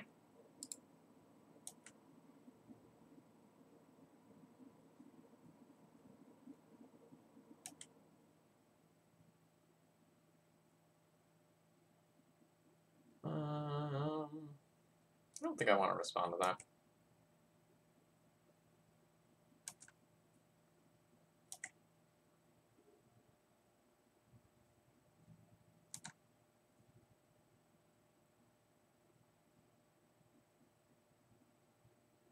So I think opponent doesn't really get to ever lose their Peacekeeper. So it may be that Palace Jailer is just going to, like, mill them to their death faster. No, I've played Stasis before on stream. We lost our matches very quickly, so it didn't matter.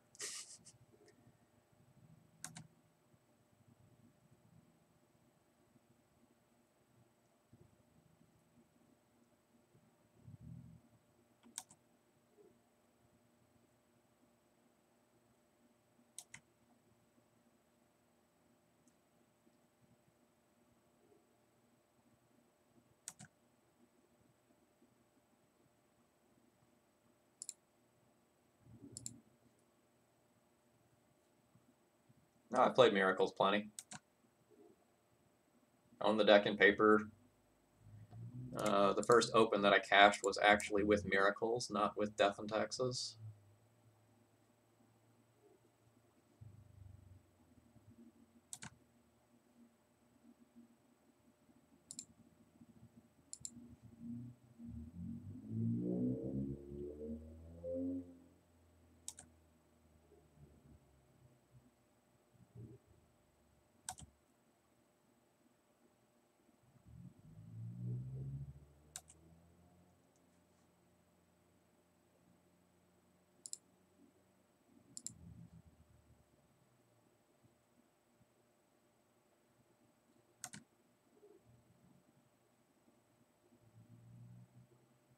Yeah, like, I have to stay focused on this game because there's a decent amount going on, but, like, I have no decisions that I can make. I just have to make sure I'm not missing anything. The opponent's going to lose by self-mill in all likelihood.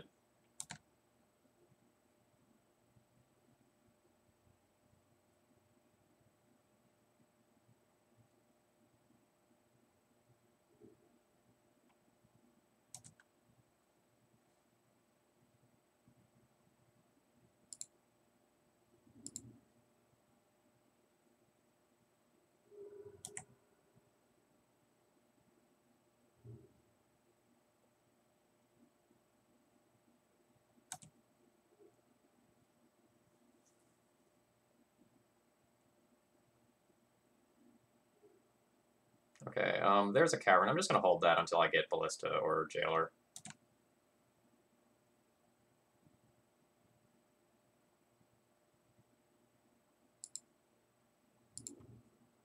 Well, if it wasn't for the Peacekeeper, my opponent would be dead.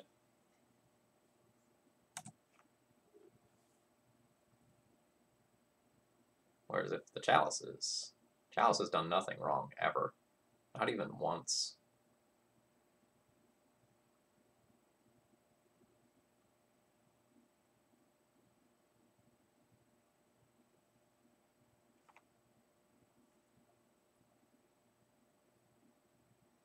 So I have 15 power in play.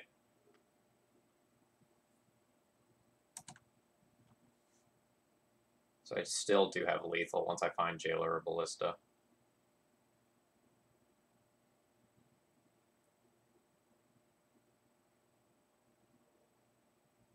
A Venser. Okay. Venser Caracas is admittedly pretty annoying.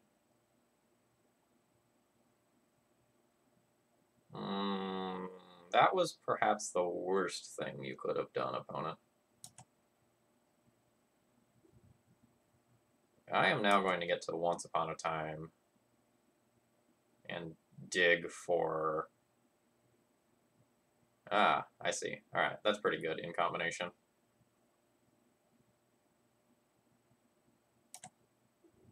So now I have to discard a bunch of cards.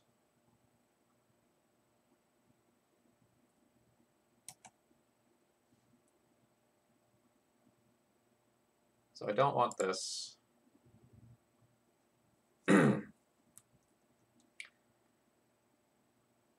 Don't want this. I don't want this.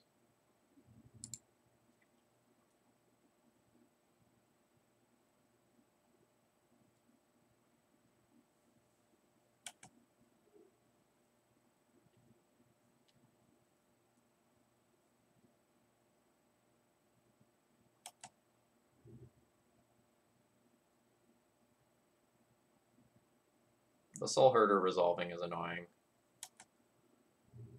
The Flicker Wisp is annoying. So now opponent could get to the point where they just get to just kill me in the air before I find an out.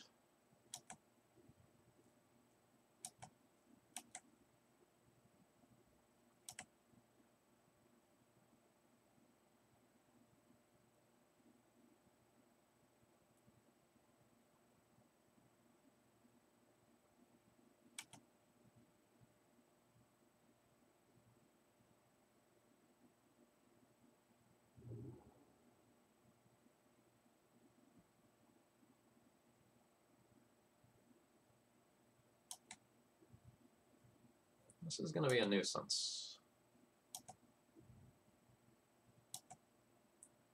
I'll still beat them via Walking Ballista if I can find that.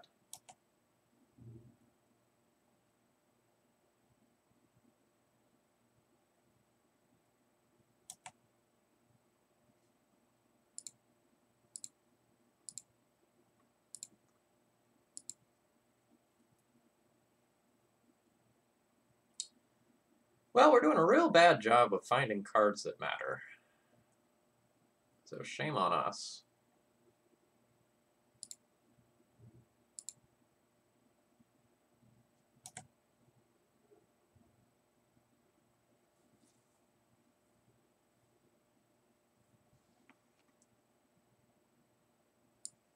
His opponent is...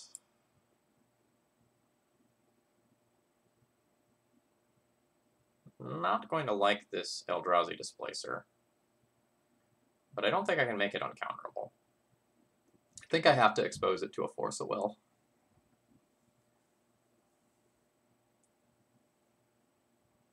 How many cards can I make my opponent draw? Play Cavern of Souls. No, play Eldrazi Temple. Cast it for these two.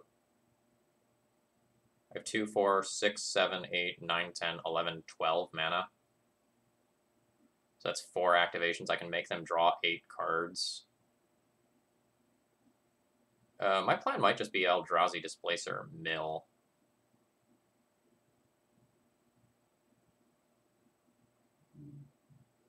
Now that they have Venser.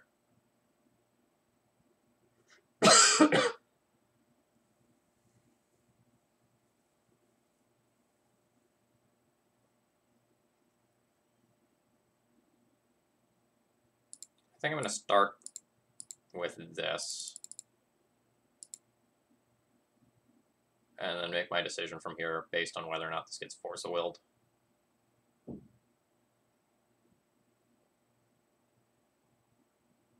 Alright, it does get Force of Willed. Awkward, but fine. So now I need to not die to board. I take 4 in the air, and then I can block a handful of creatures on the ground. She'll play Thalia first this turn.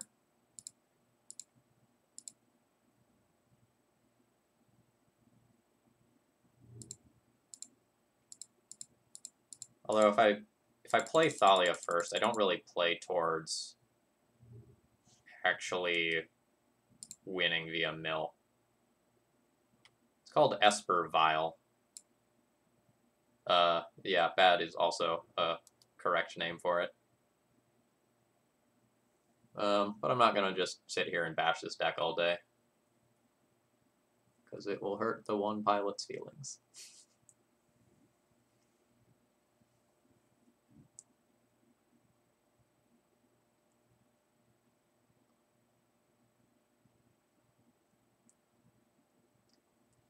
We really bottomed out this game, which is super unfortunate. We had so many turns to dig into an answer, but opponents, 2 4-drops in their deck, got them out of this.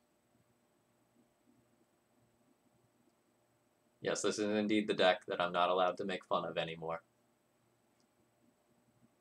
Not because it's good, though.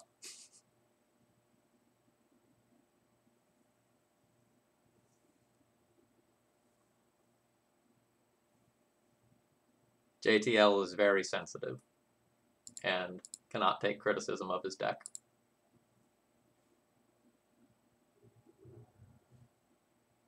He can't disconnect criticism of a deck versus criticism of himself. So, there's that.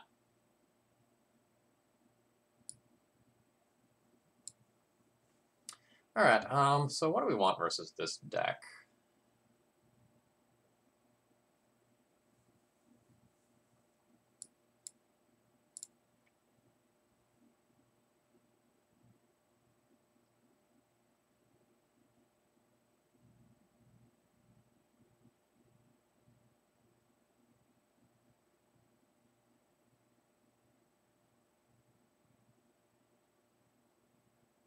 Slash, what do I not want?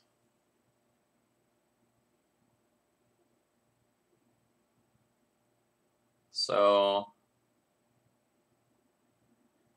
generally speaking, I don't think Chalice of the Void is particularly good against this deck.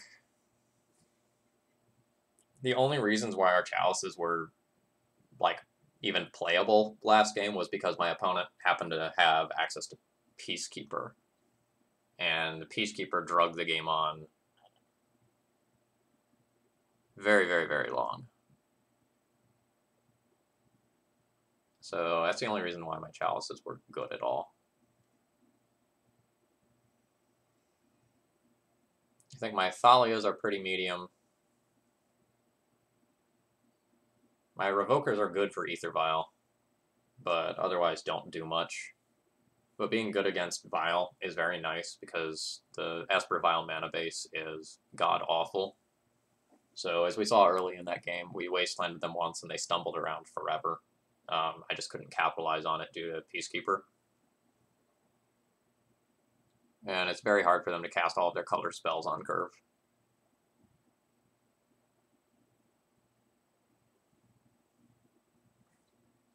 I think I'm going to make myself a little softer to... Yeah, wait until they cast Tithe. Or their sideboarded Emrakul.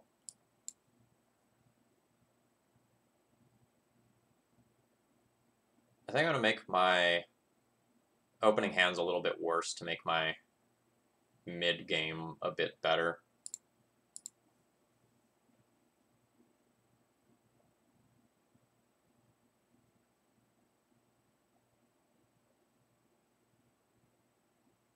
I can consider the Orzhov Pontiffs, but the Orzhov Pontiffs are really only good if I get Eldrazi Displacer as well.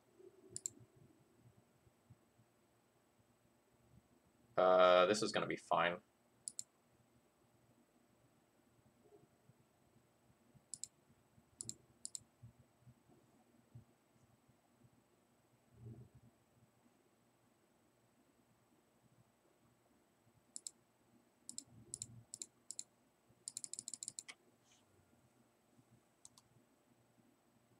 I think the deck could be good at some point, but I think its mana base is god-awful, and that it stumbles over itself way too much.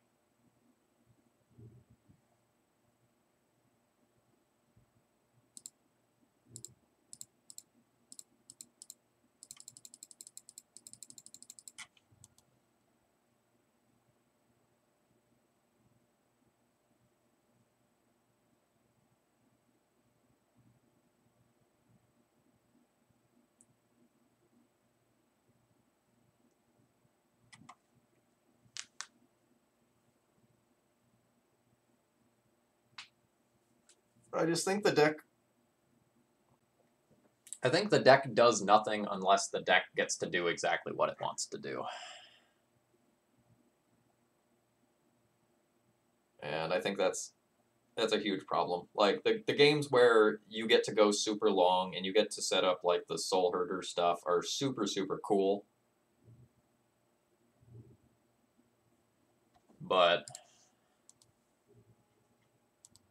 I think it's just too easy to trip over yourself and die, or not have time to set up what you want to be doing against a lot of decks.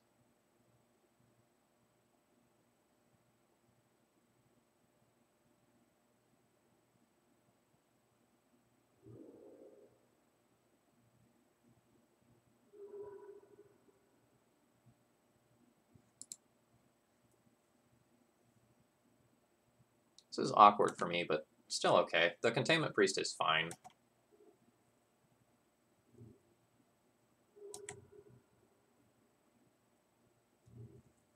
Like, the Containment Priest will prevent some of the more ridiculous shenanigans from going down that involve the Soul Herder.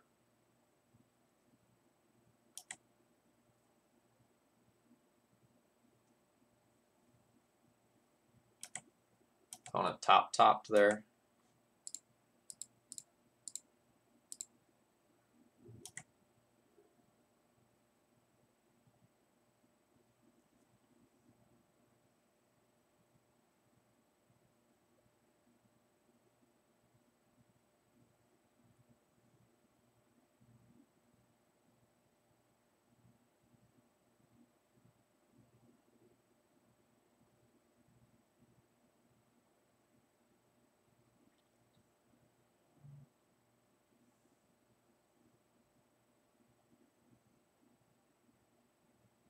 I think for Teferi reasons, I'm not supposed to play out this I'm not supposed to play out Mox Diamond on Karakas.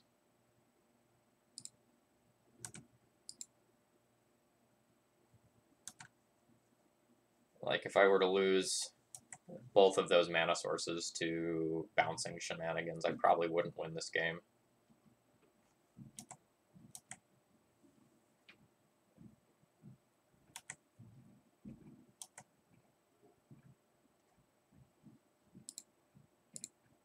%, just jamming here. The opponent has 2 cards. They've already 2-for-1 themselves twice in Swords to Plowshares and discarding.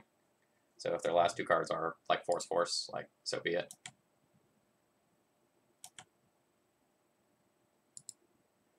I am going to attack here.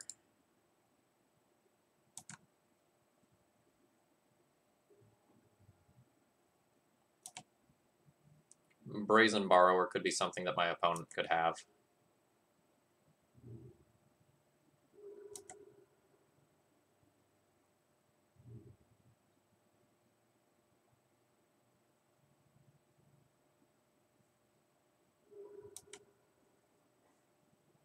The weird mono-black decks are way better than I expected them to be. Oh great, opponent has their own Jailer. Well, isn't this just going to be super awkward?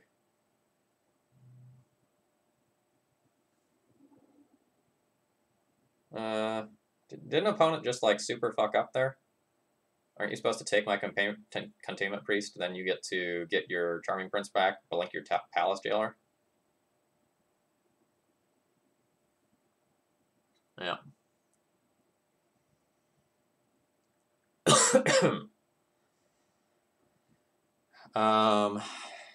Do I attack? I think I attack and trade for Palace Jailer. And then play my Thalia Heretic Cathar, which will make whatever creature they play entered on tap so I can take the Monarch back.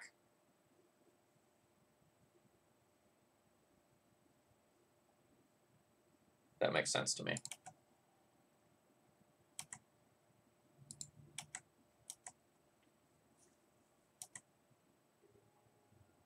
Wow. Unexpected value.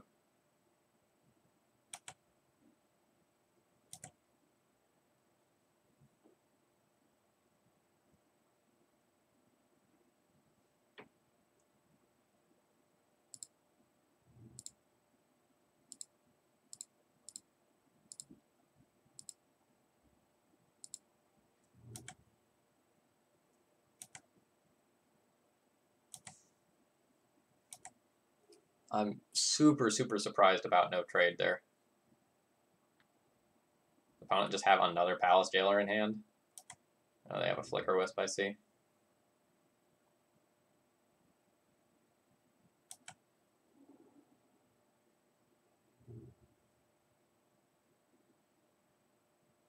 Well, ain't life weird? I should have blinked that. I just wasn't paying attention.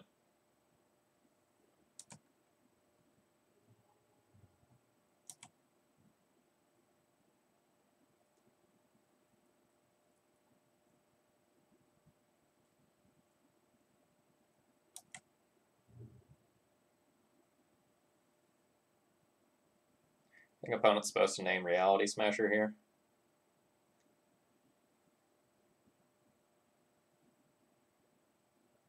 Eldrazi Displacer is a good name as well.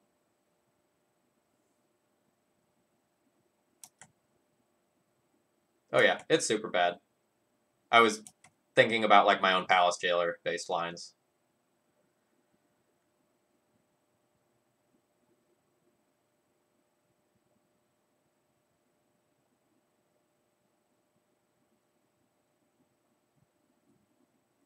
Smash?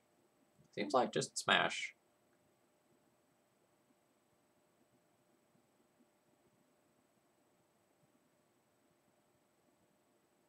Yeah. Like present lethal, force the trade for Containment Priest for Meddling Mage.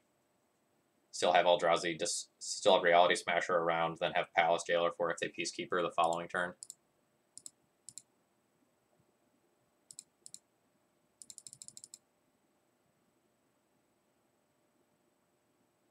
I'm not going to play towards having Swords to Plowshares up post Monarch trigger. It's a super fringe occurrence.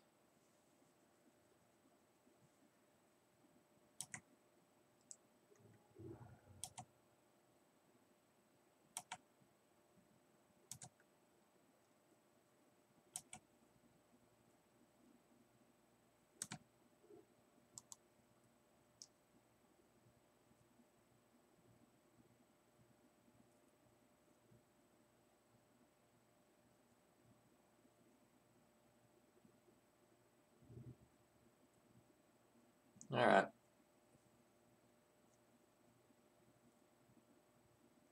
So this gets Peacekeeper. I exile Peacekeeper, smash in. My opponent trades with me and goes to 1 with no creatures left in play, and I'm the Monarch. Oh no, Soul Herder. Soul Herder is pretty good. Kind of.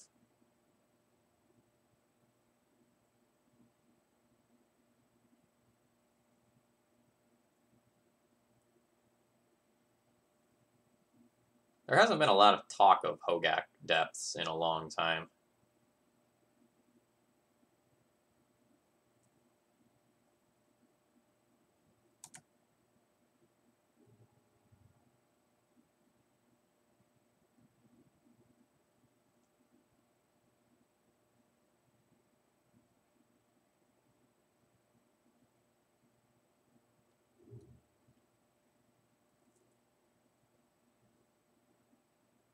So now I'm going to get to take their board. I become the Monarch. I get my Reality Smasher back, and I get to crash in. Oh, and it's uncounterable. That's even better. Let me just figure out how I do this. So if I take the Soul Herder, I take 3 bodies, and my opponent goes to 1.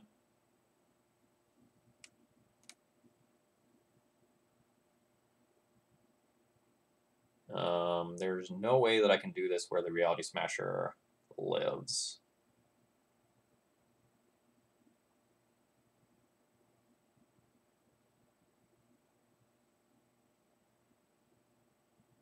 So it's probably better to just like make sure their Palace Jailer dies so that they can't blink it again somehow.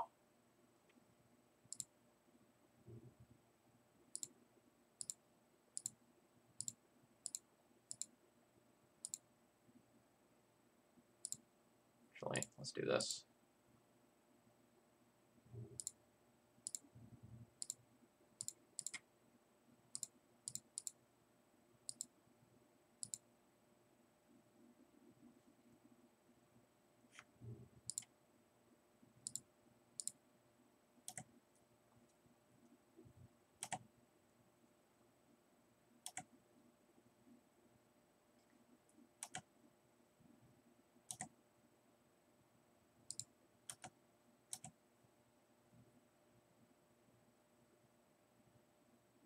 The opponent has 4 toughness. They have to block everything on Smasher or they're dead.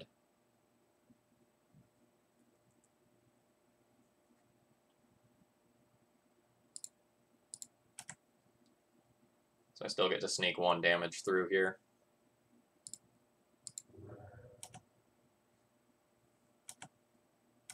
Put my opponent to 1. Be the monarch. Opponent has already used a Palace Jailer. They do have 1 more Palace Jailer left in their deck. I have another Reality Smasher, which is super hot.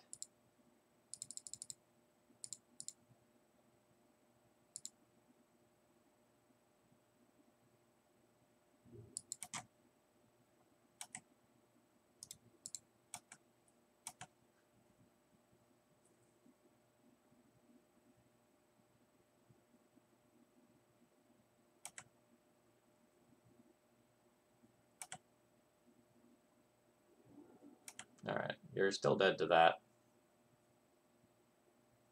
Brazen Borrower can't block this.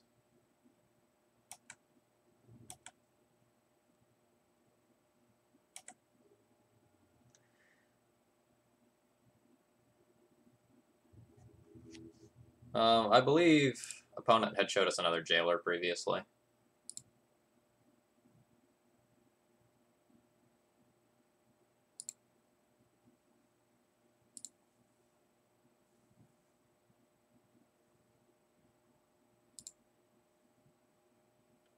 I mean, I don't really care if I time out. Like, I do not care if I time out while streaming. It does not bother me at all. I would rather, like, play my games well and engage with chat than, like, try to always make sure I get all my games in. Like, I basically will never time out when I'm just playing by myself. But if I sit here and spend 2 minutes to explain a really cool line and go into details about, like, what beats me and how I need to wiggle through these positions, it's totally weird. This hand's fine. It's not impressive by any means, but I think I'm just going to go ahead and keep it.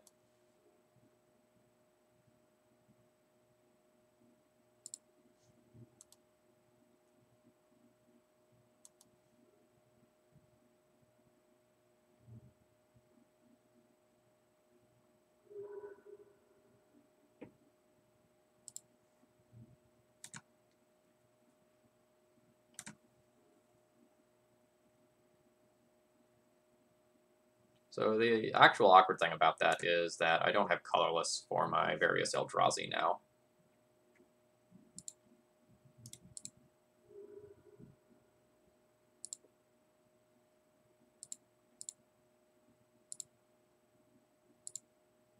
This eliminates some of my outs to Peacekeeper, but it means that my opponent can't top deck an Aether Vial and, like, really pull ahead in terms of, like, their mana. Yeah, that's a win for me.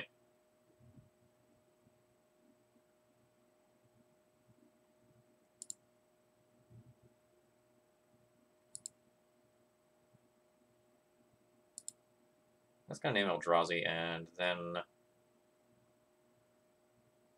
think I'm just going to play Thalia Heretic Cathar this turn. It's counterable, but I don't really care if it gets countered. And, like, that's very clear to my opponent since I played the Cavernous Souls that way. And because I changed my mind, I should have played Savannah so that this doesn't get wastelanded, but, you know, whatever. We are in F6 value time territory.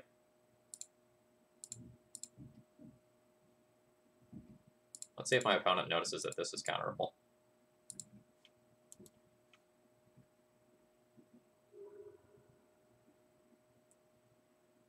The whole goal is to make these uncounterable. Like, I knew the Thought-Knots here wouldn't be.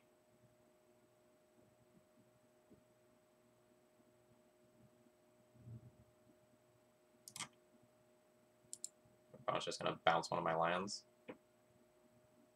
Oh no, they're just going to bounce the spell, I see. That's fine.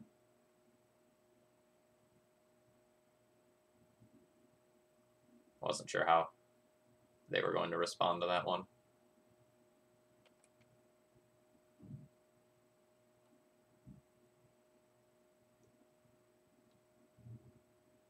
Plague Engineer on Eldrazi is pretty decent here.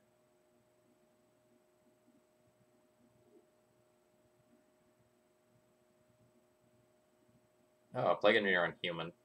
That's fine too.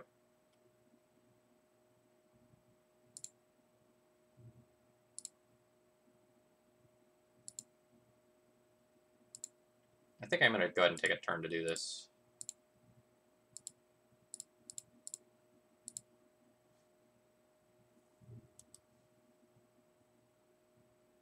I don't want them to set up like Soul Herder, Venser, or anything.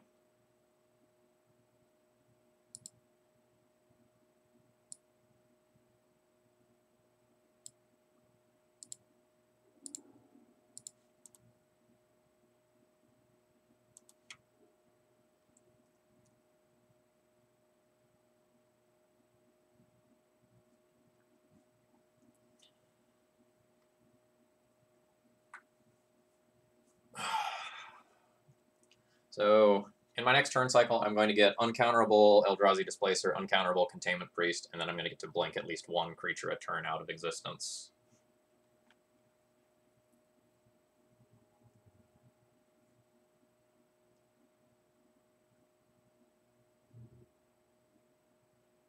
That's a rough draw.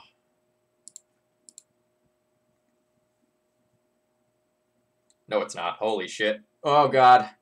Oh, man.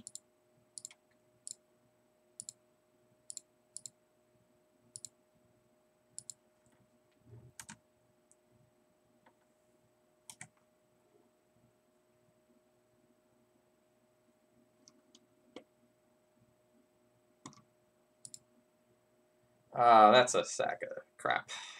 That's a very good draw.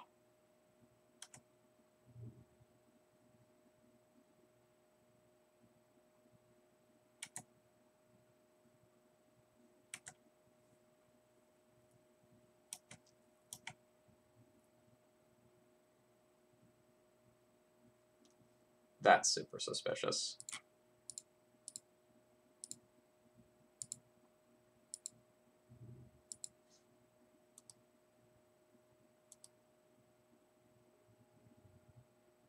Like, this is on human, so, like, that still trades with Containment Priest in combat?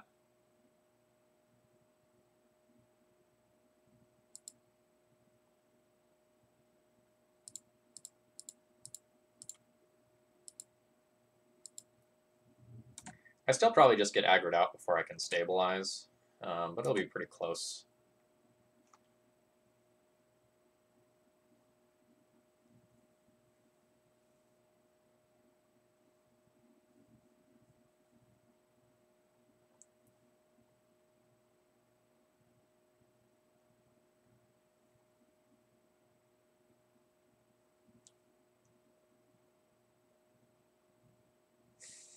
Yeah, I cannot catch a break this game.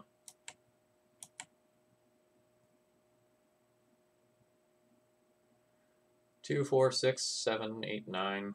So I can like technically stay alive and go to 1 by blocking an X2. I don't think I have outs here.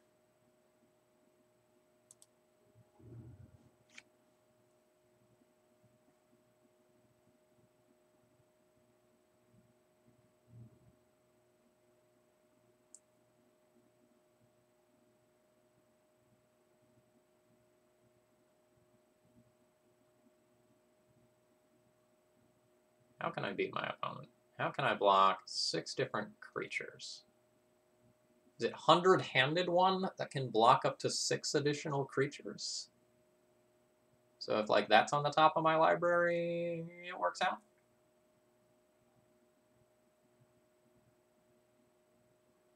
We'll see if it's on top of my library. Thought I haircut to Thar. So I can play 1 creature and then die to combat damage. GG's. I made some misplays, opponent made some misplays. It is what it is. Okay, closing thoughts on this deck list. I'm not particularly impressed. And that's often how I feel about White Eldrazi. The clunkiness of the lands here was very noticeable across the course of the league. And that feeds in a lot of different directions. So, like, you have 5 mana sources in your deck well, okay. So Savannah, Mox Diamond, and the 2 Windswept Heaths cast Once Upon a Time if it's not in your opening hand. So you have 3 cards that are dead-ish draws in the like mid to late game. Like in the very, very late game, these become live again. But in the mid game, and like we might be talking turns maybe like 2 through 6. This is often going to be a dead draw, so I don't particularly like it. The ability to have extra hate creatures that comes down on turn 1 when you have these Mox Diamond draws is kind of nice. But our Thought-Knot Seers often didn't get deployed on curve or ahead of curve, which was a really big deal over the course of this league. So like against Esper Humans in the last round there, we didn't have the ability to Thought-Knot Seer before they Meddling Maged, and our Thought-Knot Seers got stuck in our hand all game. And there were a couple other instances where I had something like Palace Jailer and I couldn't cast it, or I had to make some tricky Cavernous Souls-based decisions. And I think basically no matter how you build this mana base, the mana base of this deck is bad. So you can do things like put Brushland into the deck at the cost of Caracas, and then you lose out a little bit to the combo-based decks, or you lose the ability to like block and bounce your multiple Thalias. And there are also times where we don't have enough lands for our Mox Diamonds. There were a couple absurd hands where we had like 3 or 4 Mox Diamonds and like we just couldn't cast them, and that's like always going to be the case if you have that many of them. I think the land count of 25 is okay to enable Mox Diamond, but other versions of this deck have tried Chrome Mox, where you instead try to pitch some of these white creatures instead, and that runs into the problem of like that doesn't work with all these colorless cards that you're playing. So despite the fact that this is like a quote-unquote monocolored deck, the mana is surprisingly bad. And I also don't love how heavily white symbol-based the sideboard is when you're playing a whole bunch of Cavernous Souls. And the Orzhov Pontiffs, I think, are really hard to cast. I boarded them in versus TDS, and like they were fine as Goblin Insurance. And I don't remember if I boarded them in against Oops All Spells as Goblin Insurance, but if I didn't, that's something that I should have been thinking about. Eldrazi Displacer did a lot of work over the course of this league. Didn't get the chance to like do some of the traditional things that we might have seen with it, like Eldrazi Displacer Thought-Knot Seer to just continuously rip through my opponent's hand and make it so that it can't build up a hand. But it did really great work in holding down the fort. So I don't necessarily think that White Eldrazi is anywhere close to a tier 1 deck right now. I think it's a fine option, and like there's times, especially when like decks are really when metagames are really combo heavy, that trying out this sort of deck can be fine.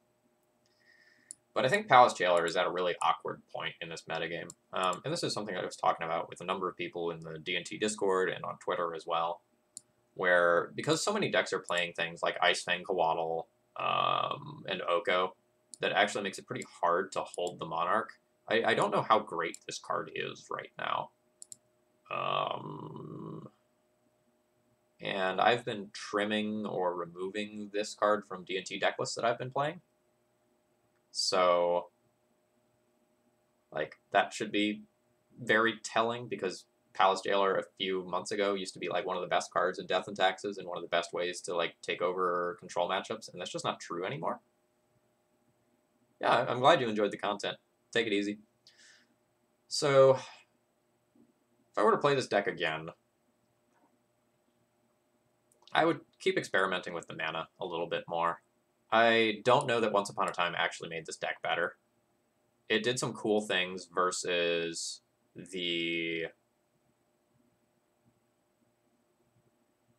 Chancellor of the Annex, and between like Mox Diamond and Once Upon a Time, we were able to break Chancellor triggers pretty easily. But that's about all it did. And a couple of times that we cast it, we just like whiffed with it despite the fact that we looked at a bunch of cards. So I don't know. I'm kind of lukewarm on this. Like, I wouldn't register this for a preliminary or a super preliminary or anything like that. If I was going to like play something that had Eldrazi in it, I would just play either Eldrazi post or traditional Eldrazi aggro. But it was an enjoyable stream. A lot of very interesting things happening there. So, folks, I hope you have enjoyed today. If you do, please consider following or subscribing and things of that nature if you aren't already. Thank you to Guza and Bromeo for following as well. I missed you in the sort of last match there. Have a great rest of the day. I'm going to go ahead and turn you over to... let's head over to Goblin Lackey's channel for a little raid action. I will be back on Thursday with... What am I playing Thursday? I looked it up earlier today, but I already forgot. With Loam. Cheers, folks. Have a great rest of the day.